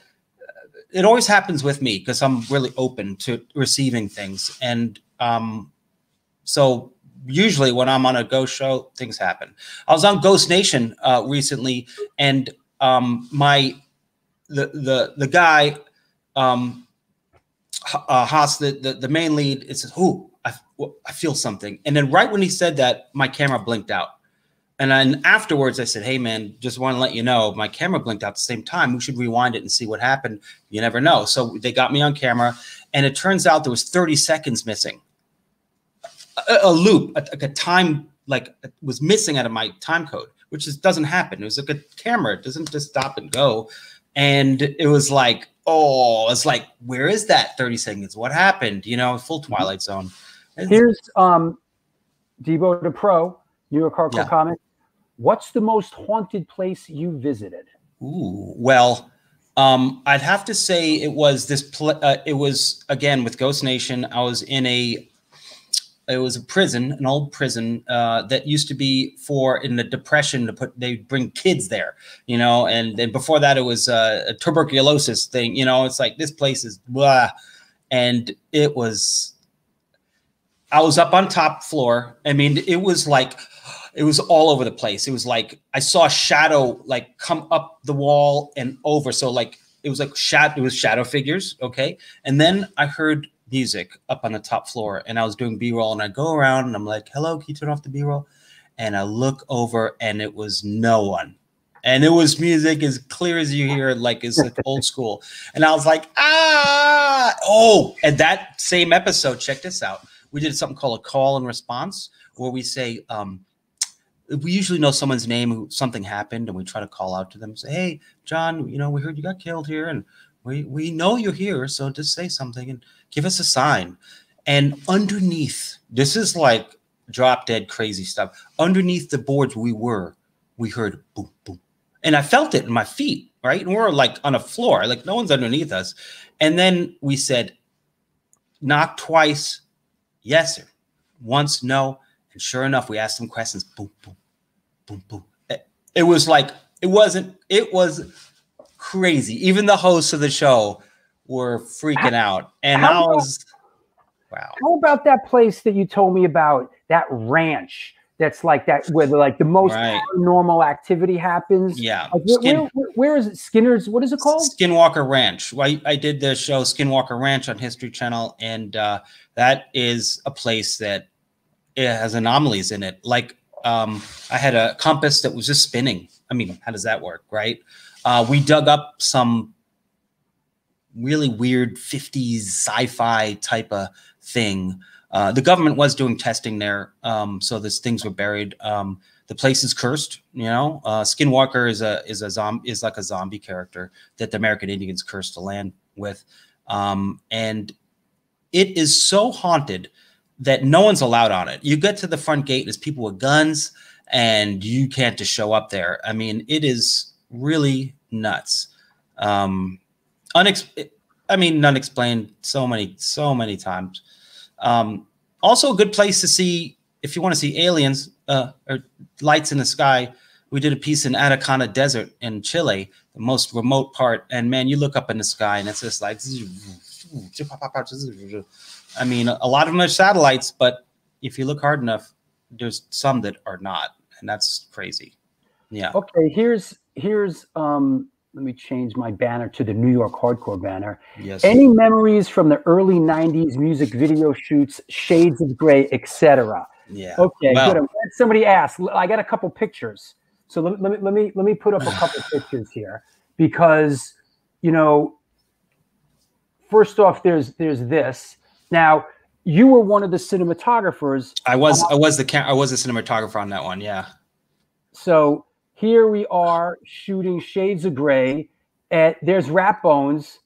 There's Rat Bones on top. Now I think that's Paris Mayhew with the Steadicam rig. Then you can see me sort of in the middle of the stage. I'm with my shirt off with a camera to my eye. But this is Biohazard Shades of Grey, and we shot this at the Academy, right? Yep.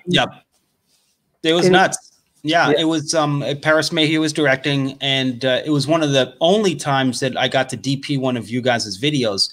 You guys were doing your own thing, and I was doing my own thing, but we collaborated on this one. And Paris says it's his best video he's ever done, you know? So I like, it was hardcore. It was like gritty and grimy, and it had everything you need. That's right. That's what a 90s filmmaker looks like, by the way. There he is, Bobby Hamble. That's right. And it was chaos. I mean, Biohazard back then was on top of their game.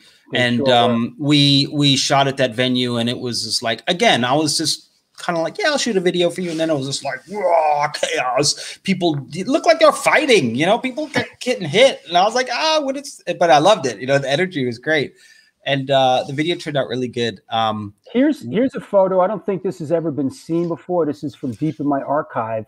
This here is, you see, if you look to the right, this is special effects man Drew Geritano showing us how to use the flamethrower.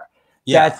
He's talking, that you could see me, I'm facing the camera, Bobby's next to me, Evan with hair, and then Billy with his back to the camera. Now, this was awesome, man. This was in the Fireman Training Center on Randall's Island. Yep. There was like they had a subway car there, and what the firemen used it for is to do rescue out of there. Yeah. And the subway car was like out of the late 70s. It had all late 70s graffiti in it. It was like a time capsule, and that's where we shot, you know, the performance stuff of Shades of Grey, right? And the wasn't OSHA approved, I'm sure, that the flamethrower. Dude, it was like, wait, I got a picture of me. He has it. I think he made it from a pipe and some. Yeah, no, he made it. You know, here I am with it right here. Here I am with the flamethrower, right? Taking a spin on the flamethrower, like, wah! Yeah.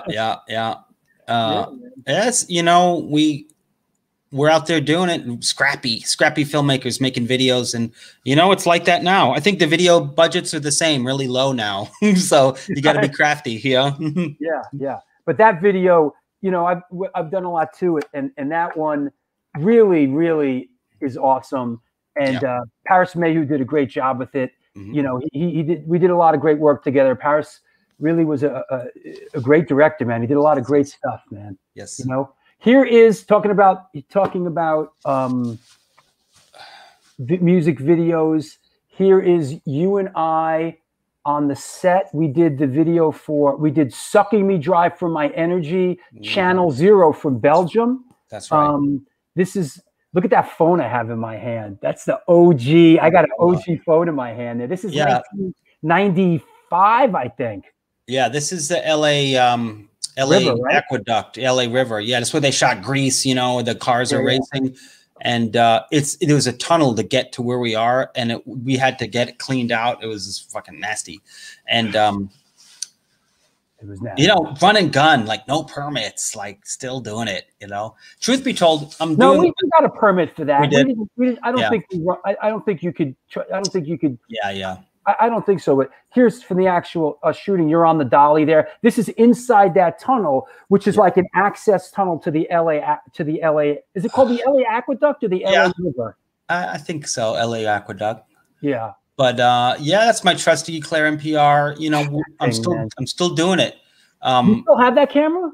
No, I have I traded in for another paperweight called an Arri FR1 with high speed. Hey man, I tell you what, my iPhone 12 Pro Max is my new filming camera and it looks amazing. And I'm doing a lot with it. Not professionally with shows, but my own stuff, and developing shows. So any y'all out there that thinks equipment is what you need, don't think of it. It's all about story, personalities. You can shoot it on toilet paper if it looks, who cares? It's story driven. Here's the early Stone Brothers. You could see me with the cowboy hat. There's that camera again, right? That's the egg player. Now this is a band called Solus Rex. That's Rod. I can't remember his name. I'm drawing a blank on the bass player. Played with Neil Young, and for many years with Rick Derringer, Charlie Torres. That's nice. Charlie Torres on bass. And Rod, they also played with Buddy Miles. They were friends of ours from the Antidote, Return to Burn, when we were doing the rock thing, and we did this video for them. Now, what's interesting about this is in Long Island City, and at the time it was a total wasteland. And now it's like where Uncle Richie lives now. Now it's like a park. But this is one of those parts in New York where we go do a music video, and at the time it was a friggin' wasteland. Like where I did the White Trash video, kind of close by, Yeah, there you go. Lenny got it. Gantry Park, Long Island City. What was our motto? We wouldn't shoot there unless it smells like feces, blood stains, and it's full of crap and garbage. That's how we roll. It has to be it has to stink. We go scout a location, and all these places we would shoot music videos back then. It would be like these funky places. There'd be like crap in the corner, and it would stink like whiz. And we'd be like, "Yeah, this is the place." Yeah. For sure, this is the place. Here's hey, what's going on with this right here, bro? What is up with this dude? Boom. Yeah. Oh yeah. Dude, bro. In the early 2000s, I started directing MTV shows, and this was for I'm with Busey on Comedy Central, and this dude was my boy. He loved me but hated producers. He was like full like split like a half bad good guy. He's like, Evan, you're good, because I was his director. He wanted to be good, but then he was a real piece of work. He was like a spiritual shaman, and then a wackadoodle, and then he would be like straight up say great stuff, and then woo. Right. But I'm with Busey is really funny. He's great. I tell you another one I did. Back in the day, I directed the Andy Dick show, and that's on MTV. And Andy Dick was the funniest dude, and he liked me because I was like Jackie Joke Man. I'd just be laughing every time he'd come out as Daphne Aguilera, like the twisted sister or whatever, and just all fucking buckled. And I'd just look at him and laugh. And he's like, "Okay, I'm good," because comedians, they have such egos. Oh my God! And he was a nut job, but I loved him. I loved him for it. Andy Dick, man, he's good, funny. Here's one that funny you guy. did. This ties in with the show. The guest we had on the last show, Kurt Vanderhoof, was the guitar player in this band, right? This is Metal Church. Metal Church, right? Yeah, we shot this at the Limelight, which was an old church actually, and smoked it up, backlit it. You know, it was so epic. You know, and this dude is like, he's kind of like Meatloaf. He's like has this amazing voice, and he's just thick. You know, he passed away. Okay. David Wayne, I think that's David Wayne, the singer. He was the original singer in Metal Church, and he went on to sing in the band Reverend. That's right. Or this was Reverend. I think one of those. I did. Yeah, I did 2 of those. I went and saw you. You did Metal Church and you did Reverend, right? I did. Yeah. Yeah. So I know that. I had that long hair, man. That was my. It was like a. I was like that was my power source. Yeah. Well, here's when we were both growing it in here. Oh yeah. I like the shirt, like ultimate nightmare frisbee, right? Ultimate frisbee. I was a captain of my ultimate frisbee team, the Baldwin Burnouts. We never won a game. We'd play like Brooklyn Tech or Bronx Science, and it'd be like 42 beat break, and they would all go, and the dude would just throw it into the end zone. Dude would be all empty. We're man on man. You know, they playing their B team would just kill us. We never won a game. Well, we had fun. We never won a game. Nope. And but we got schooled a lot. We got schooled. What was the name of your team? The Baldwin Burnouts or something? Yeah, the Wizards. There you go. That's got to be 96 because look at the piercing in my neck. I don't know. I don't think I had hair in 96 like that. I think it was 94. Maybe a 3, something like that. No, look at the piercing in my throat. Yeah, bro. that's as if I had hair right there. Zeus. They call me Zeus from Planet of the Apes. You know, the orangutan. Yep. Let me see if I just don't want to miss anything. Okay, okay, here's another one. We're young here, man. This is a young one, man. We're like going through a family album for the world here. This is a cool one. What? Oh yeah, Jorma Kaukonen shirt. I know where this was. We were going to see Jorma Kaukonen play from Hot Tuna. I love that. You can tell by the year by the paisley shirt I'm wearing. You know, like right. 80s. And we were both growing our hair out at this point. Yeah, you know, that's the thing to do. Hey, Rat Bones, wait a second. Hey, Rat Bones, what's up? You leaving? Yeah, I was just gonna bounce, but I'll say hi to your bro, man. I'm enjoying the show. But yeah, I got to run to the bank and do a couple things. It's running a little long. Go ahead. Yoda, I got to say, man, I was on point with you today, Evan. We had were you a big Indiana Jones fan? You know? My favorite movie in the whole world is your man. Yeah. Oh yeah, that's my man for sure. And you know what? The inside poster, the alien, the xenomorph. Yeah, that's right. And you were talking about Conan Savage Sword, right? Before that's what I lived on. That was my jam right there. So I love that stuff too. Is anything by Edgar Rice Burroughs or Robert E. Howard or all that, you know? Yeah. And but yeah, you know, I really did like Mandalorian a lot. I really did. Yeah, I enjoy it. I'm a geek, you know. I enjoy all that backstory stuff, you know. Hey, life is a story, right? Yeah, it could be a big fish story, or you can tell it, you know, the way it is. You can live. Yeah, you guys, what a great show today. The work you do is amazing, both of you guys, you know. And whoa, I was getting the creeps when you were telling the ghost stories, you know. It was like, I got so many. Yeah, I got so many. You could see the truth in your eyes, like There was one time we worked with a clairvoyant, and they looked at me and said, and they busted something on me that is very deep, and someone passed away in my life, and the person just looked at me and said, "You," and it was like, told me everything, and I was just like, I was like, out of everyone, he pointed me out and said, "This is what that person's telling me." It's kind of like, So it kind of always comes to me because I think I'm open for it and I accept it, but I don't want it. Like I get rid of it. I don't want to go take over. No doubt. The good spirit. Man, the veil of reality and spirituality is very thin. Yeah, think about it.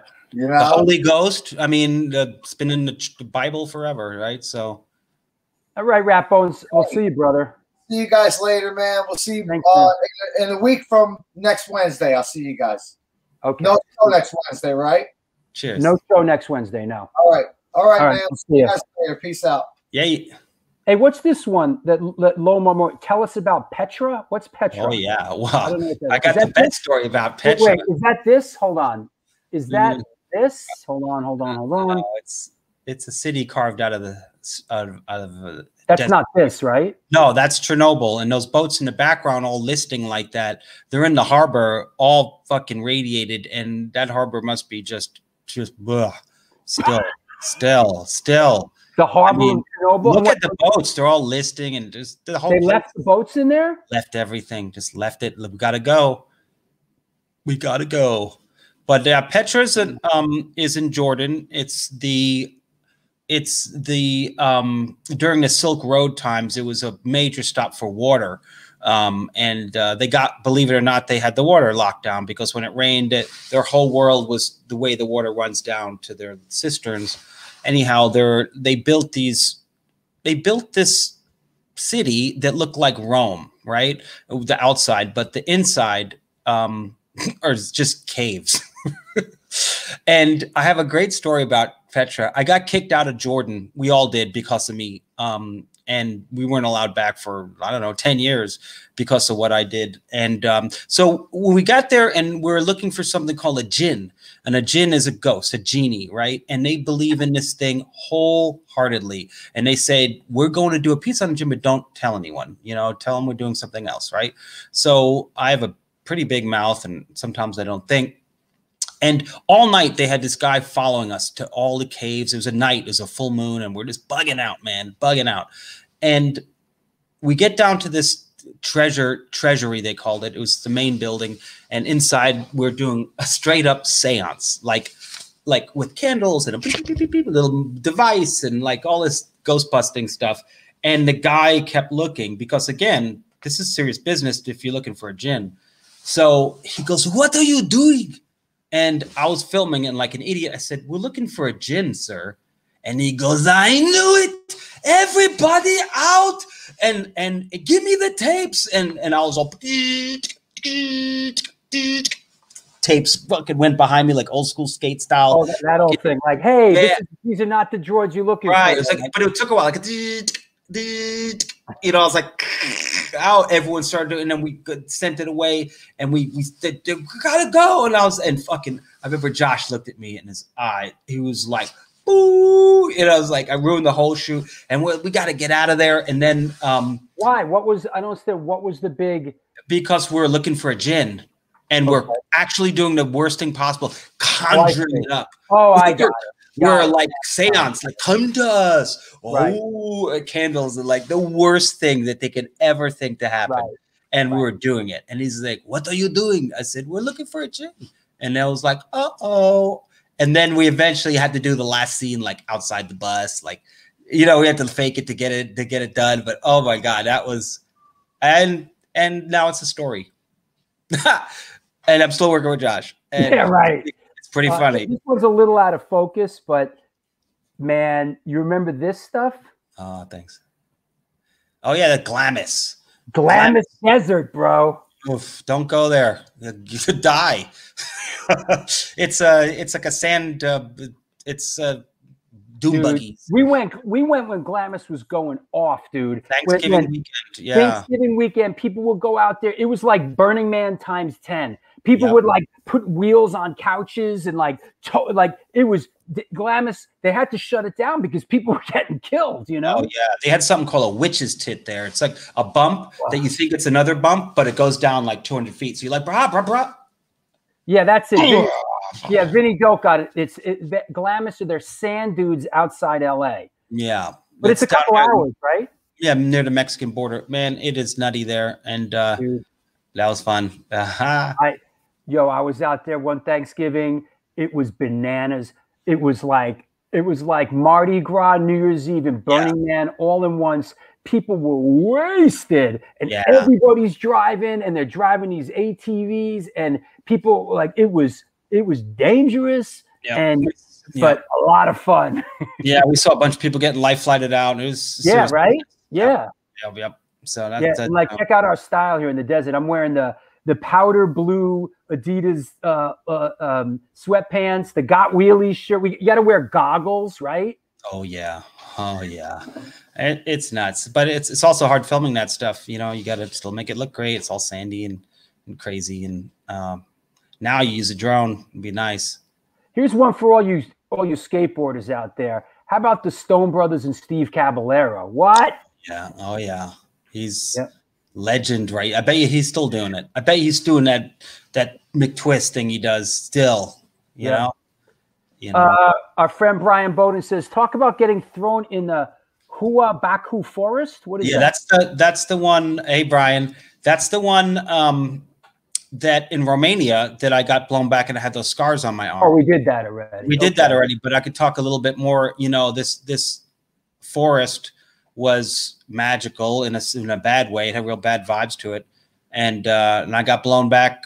I was sitting in there. I got blown back. I lost consciousness for 20 minutes and got permanent scars on my arm from it. Drew had them. Brian, if you missed it, there's an exclusive photo of my arm getting jacked up at the time. And I was pretty scared, real scared. It was like, and I think after that, I started to really kind of have more of that stuff coming at me, because I think I was all of a sudden open for it. It was wild, you know. There you go. Yep. So I don't know how that happened. I mean, sure, maybe I was running through the woods, it got caught up, or I don't know. I just don't remember. But they're pretty deep. The major one, there's 2 or 3 that are still with me today, as a reminder that I got accosted by something unexplained.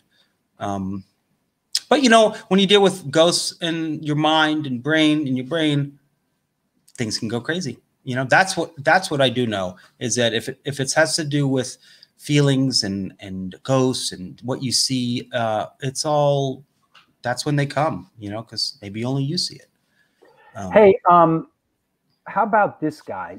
I got through all the pictures. How about this guy, bro?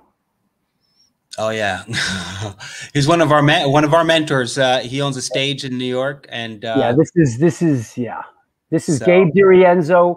He owned 3G Stage on the Upper West Side of New York. I was the stage manager on 3G Stage. You know, my dad used to shoot on the stage. I was the stage manager. He's still around.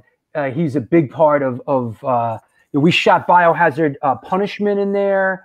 We shot Typo Negative Black #1 in there. You know, and when I was the stage manager there, we did Suicidal Tendencies, Give Me Your Money. And we did, what's his name? Big Daddy Kane. We did Shoop Shoop, Salt and Pepper. But we love him. That's Gabe DiRienzo. He's a classic. He's a Queens guy, right? No, he's from Yonkers. Yonkers. He gets kicked off of Facebook like every 2 days. Yep. Yeah. Every couple of days they kick him off Facebook. Yeah. God bless him. Yeah, absolutely. Now we're heading down the home stretch here. Do we want to talk? You want to tell the Billy Idol story? Yeah, I got a Billy Idol. I got a couple of real classic rock stories, and I was doing. I used to work for EPK, Chrysalis, SBK, and EMI. It was an EMI Records group, and I do all the electronic press kits. So a new album would come out, and I'd go interview them and cut in the music and their photos. And anyhow, I went to go do Billy Idol on his Cyberpunk album. And 93, maybe 92, something like that. And this is earlier. This is earlier, but I'm just giving you the Billy Idol, giving you the Billy Idol visual. So he was doing it with, who was the Electric Acid Kool-Aid test guys? Ken Kesey or one of these guys? No, Tom Wolfe. No, they had this system with the audio goes 360 and it's in just speakers, and I don't know, they had some thing going on. And I went to interview Billy Idol at a studio, and Billy's manager's like, all right, so, you know, just like interview him, and then afterwards, you know, whatever. So I was all nervous, right? I was like, Billy Idol. And so Billy comes in and he sits down and he's just like not into it. Like, where's the mic? And just totally not into it. And I was like, man, I had this clipboard and I had to make the list, right? It's my job, right? Ask these questions. And I didn't know how to interview people back in the day, really. Now I do. And finally I was like, yeah, I guess we got it. So he stands up really quick. Here we go. Hey, Timothy Leary worked on Cyberpunk. That's that right. comes from our friend and who's becoming our second historian, Chris Corkum, our old friend from the Boston hardcore scene. It was Timothy Leary. So what are we into, right? I think Timothy Leary is a guy, like, right before he died, they dosed him, right? With some yeah. Timothy Leary was the dude, like, tune in, drop out. He was the dude that was like, but like, right when he died, it was like 3, 2, 1. Here, have a big dose of LSD. Like, damn. Anyhow, so Billy Idol, I was interviewing him. He finally gets up, and then he falls back. His head hits the concrete, blah, blah, blah. And all of a sudden, I rush at him. I'm a little too late. And I pick up his head. And I'm like, I got Billy Idol's head in my hands. And then his manager comes over. Billy's on amino acids right now. Everyone out. And I, like, gave the head to him. And I walked out. And I was like, oh, my God. And I was expecting him to, like, be dead. You know, I killed Billy Idol somehow. Oh, man. Yeah, Billy Idol's on amino acids. Like, yeah. Vitamins. And I was suffering from exhaustion. Like, yeah. You know who I think Billy Idol's manager was at the time is Bill Aucoin, who managed Kiss. Was he English? Because I remember he's like, Billy's on amino acid. I was like, what? I was like, okay. I was like, take the head. And I had his head in my hands, you know? It's fucked up. I don't want that. And you did Wilson Phillips too, right?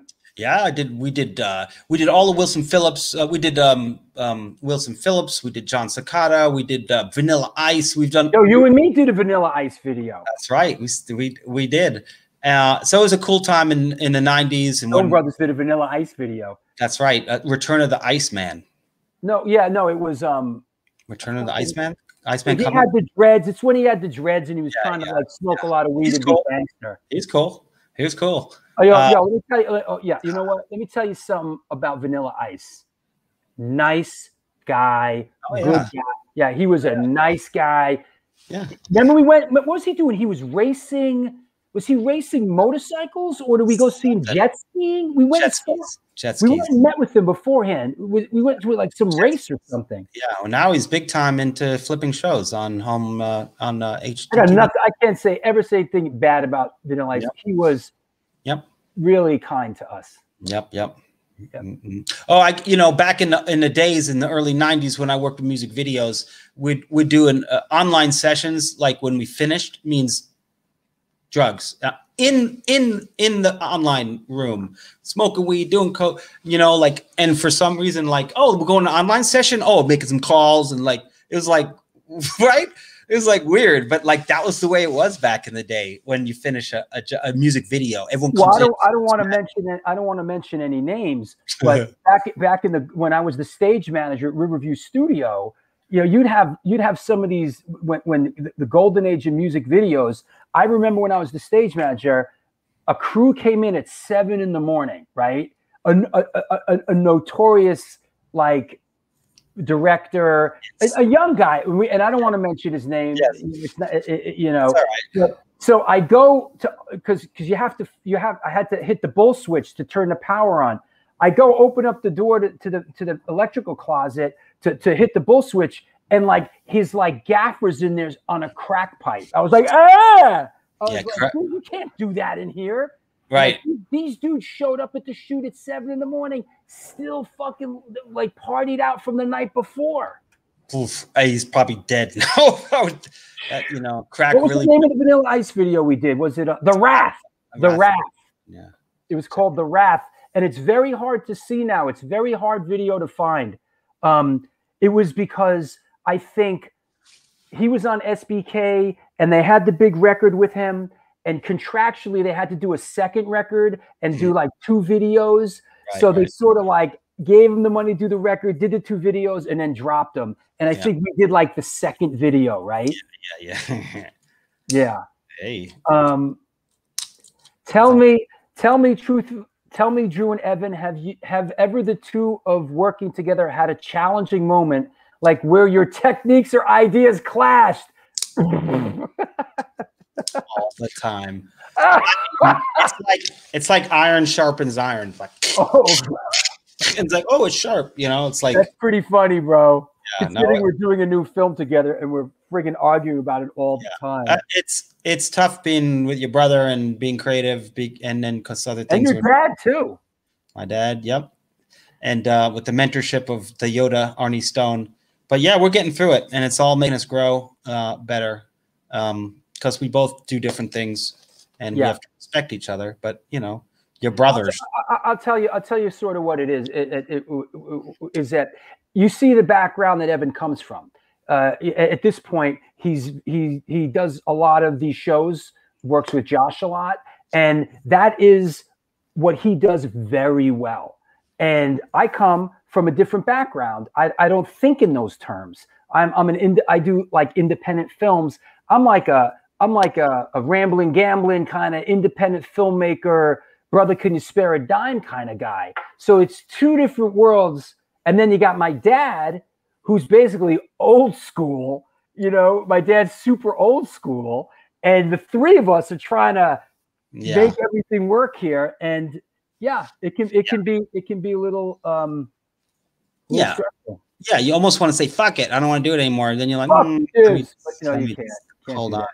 Yeah, no, it's good. I tell you what I've learned in the last 10 years working on Discovery Channel is it's all about story. It's all about, you don't do anything unless it moves the story forward. And that helps. And also, why are you doing this? So why are you going to this person? What information are you going to get from it? Where is it going to take you? And these things are just storytelling stuff. That's really important, especially to like Discovery Channel, the Expedition Unknown. We're trying to find a treasure. We're never going to find it. No one. What are you going to? One day you're going to find treasure, but we're finding. It's all a history lesson, finding clues to bring us to that time period. So then we can go into a package. You know, like Oak Island, bro. Like, how do they do 10 seasons of Oak Island? Because they don't stay at Oak Island. They go places. They do packages. You know, it's a history lesson. I think that's why everyone loves Expedition Unknown. It's because you take these iconic stories and then we actually go and we go look for them. And then we have some cash to throw around. So we start getting some good people and some good places to go. And then all of a sudden magic happens. Then we stay there and we actually do it. We try to do it. And sure enough. And Josh is great. He's great. And he's taught me, now we don't even, we're the kind of crew that doesn't talk much when we're on set. We just do it, you know? Yeah. And it's fun and it's hard to get there. That's why he keeps us around. Yeah, right. Yeah. Absolutely. Yeah. All right. Well, hey, 2.5 hours in. Do you want to shout anybody out? Thank anybody on the way out the door here? Well, yeah, Arnie Stone. Arnie Stone is the one that gives us all the wise words and it's why we're here. And his creative and my uncle Dick Stone has taught me to edit and all of us. And you know what? He's my father and Arnie. Yeah, we didn't shout out Uncle Richie. Got to shout out Uncle Richie. Uncle Rich. Talk about our mentors, Uncle Richie Stonecutters. That's right. Absolutely. Right. Everyone in our family is in the business from way back, and but nothing was given to us. You know, we're just in the business, but it's up to us to be like Drew doing this show. I mean, like no one's telling him Dick is doing it, and everything we're doing. So you know, say to everyone out there, you want to be a filmmaker? Yeah, do it. Just do it. Just go in story. You know, pick a good subject, and make sure it has a point. You know, I don't know. And you can instant message me if you have any questions about cameras or anything like that. Like I mentor a lot of people. They come through the business through me. A good position to do in the film business right now is called a DIT, digital technician. It's not an assistant cameraman. They deal with all the cards and stuff, and they are on our shows. And that's a great way to start in the business. So for you all computer guys out there who want to get into business, it's a good one to do for sure. Yeah, absolutely. Yeah. All right, man. Well, I'd like to also shout my girlfriend, Julie, who's my rock and is just there for me at the hardest time. So. Okay, cool. That said, thanks for being on the show. And let's get this friggin' film done, dude. Let's do it right now. I'm on the 1s and 2s. Come on. I don't want to hear Dad calling me being like, when's you going to start working on it? Come on. Yep. And we're also looking for new stories, guys, out there. You know, everyone has a story. We're looking for some. So anyone has some crazy story, let's come out. Let's do this. Let's all do it. Maybe we do a collaborative effort with your fans. Maybe people film. We give them a mission. All right, everyone, we're doing homeschooling. Everyone film it, and then let's do something. Hey, just so you know, Chacho's Tacos, the Gutierrez brothers. Evan, if you're ever around Corpus Christi, Texas with Josh, come by Chacho's Tacos, and we got you all on a hot, fresh meal. I mean, we travel America this time, so I'm down. Yo, you let me know, man. The Gutierrez brothers will take care of you, man. Laura Zeitlin. Yo, we got to shout out our friend Laura Zeitlin. A big fan, her and the kids of the show. Yes. There you go. Yeah. Let's do this. Yeah, everybody. Matt Gray, thank you. The whole Gray family in the Poconos, big fan. Matt Gray's wife, Rebecca, who's a big fan of the show. When Josh did his sort of what do you call that? Speaking and out, he does shows. Yeah. Yeah, I have. You gave me a clip of that. Hold on. Do I have that? Yeah. Wait, and actually, I'm starting to do them as well. In December, I'm booked in Vegas for a speaking engagement at Paracom, which is like paranormal. Evan B. Stone. Please, Mr. Evan B. Stone.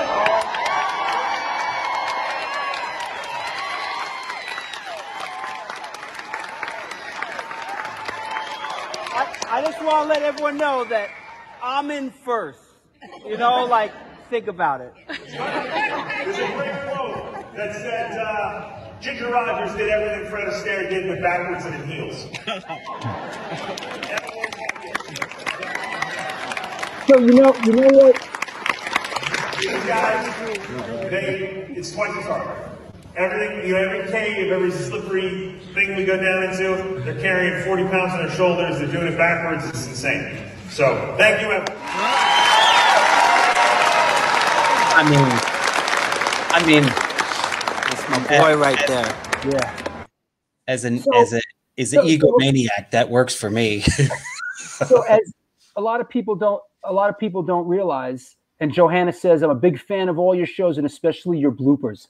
But a lot of people don't realize, and what Josh says is, you're in there first. Like you got to go in first to shoot him coming in. Like he's like, oh wow, but like you got to go in first, bro. That's right. And I hate bugs, man. And when I feel them, and they get in there, I'm like, I break the scene. I'm like, and then But there's a lot of creepy stuff. A lot of slippy places around, super slippy, like real slippy. But as far as dangerous goes, just like I'm a climber, so I always assess the situation. Well, you as a teenager, you used to go up to New Paltz, with your crew, with Mark and them, and you climbed the gunks up in New Paltz. That was your thing, man. You were a climber as I think you were a teenager when you started to climb, right? Yep. So all that rope work and all that stuff, and diving in weird places, and how to control my fear. And then the audience wants to see the max. Like, let's get in that hole. Let's see what's in there. And it's our job to do it. And it's fun. It really is fun. Let's end it on that. I love you, bro, and I'll talk to you soon. Whoa, thanks everyone for listening. This is a really fun show. Stone Films Earth on Instagram. What up? All right, catch you later. Yeah. Well, there you have it. Well, that was kind of a special show. My brother, Evan B. Stone. This is the New York Hardcore Chronicles Live that you have been watching. And of course, we're sponsored by New York Hardcore Comics, The Organic Grill, The Texas Silver Rush, Chain Reaction Records and Skateboards, Your Core Hardcore fan page, DTFM Vinyl Distro, and in Corpus Christi, Texas, Chacho's Tacos. Thank you, everybody. I know it was a long show. Thank you, Dominic, and Debo, and everybody, man. Steve Malibu, good to see you out there, man. Sally Mae, nice to see you. Chris Corkum, always. Johanna, Upstate Rick, everybody, thanks for hanging in. Want to remind everybody that on this Sunday is Mike Gitter. And I need to Stephen Messina needs to redo this flyer because I think it's getting flagged because, can you believe this is the world we live in? On the YouTube description, it says XXX, and I think they're flagging it because it's a porn, because that's a porn connotation. So I gotta redo that. Mike Gitter is coming up on Sunday. There is no Wednesday show a week from today. We have the return of Jimmy G from Murphy's Law. There's supposed to be a Wednesday show after that. It was going to be the Coney Island in Leipzig, Germany compilation, but that just got pushed back. So we'll see if we slot somebody in there. If not, the next show will be John Jesse, which is from Nausea. And then a week after that is Al Burrill from SSD Control Engage. So Engage. So Anthony, that was awesome. Thank you, Drew and Evan. I love both you guys and your work. Well, thank you, Anthony. I really appreciate it. Jeffrey Zukowski, brother, great show, Drew. Yo, we could have done a series with my brother. We could have done we didn't even get into with the show with my brother. We didn't even get into the shows that I dragged him to when he was a kid. I dragged him to see Minor Threat and the Misfits and SSD Control and to the A7. We didn't even talk about that stuff. He didn't even get into that. Yeah, SSD's coming up. That's right. That's right, Kano. Don't you know? John Jung, what's up? Good show. Missed half of it, but I'll rewatch the recording. Missed the filmmaking world. Filmmaking world misses you, bro. So that said, want to thank everybody once again. It was a special show. Thanks for. Oh, and I'm not going to be able to mention this, but this Friday I am on the Age of Quarantine, the St. Vitus show hosted by Chris Enriquez. Please check it out. Drew Stone, film director, producer, film editor, the New York Hardcore Chronicles, Antidote, NYHC, and hardcore historian. How about that? I am recognized as a hardcore historian now. I'll take it. That's very kind. So there you go. Thank you, everybody. The world is opening up now. I hope you don't abandon the show. I hope we can continue on together in the future. Until then, do good things, and good things will come to you.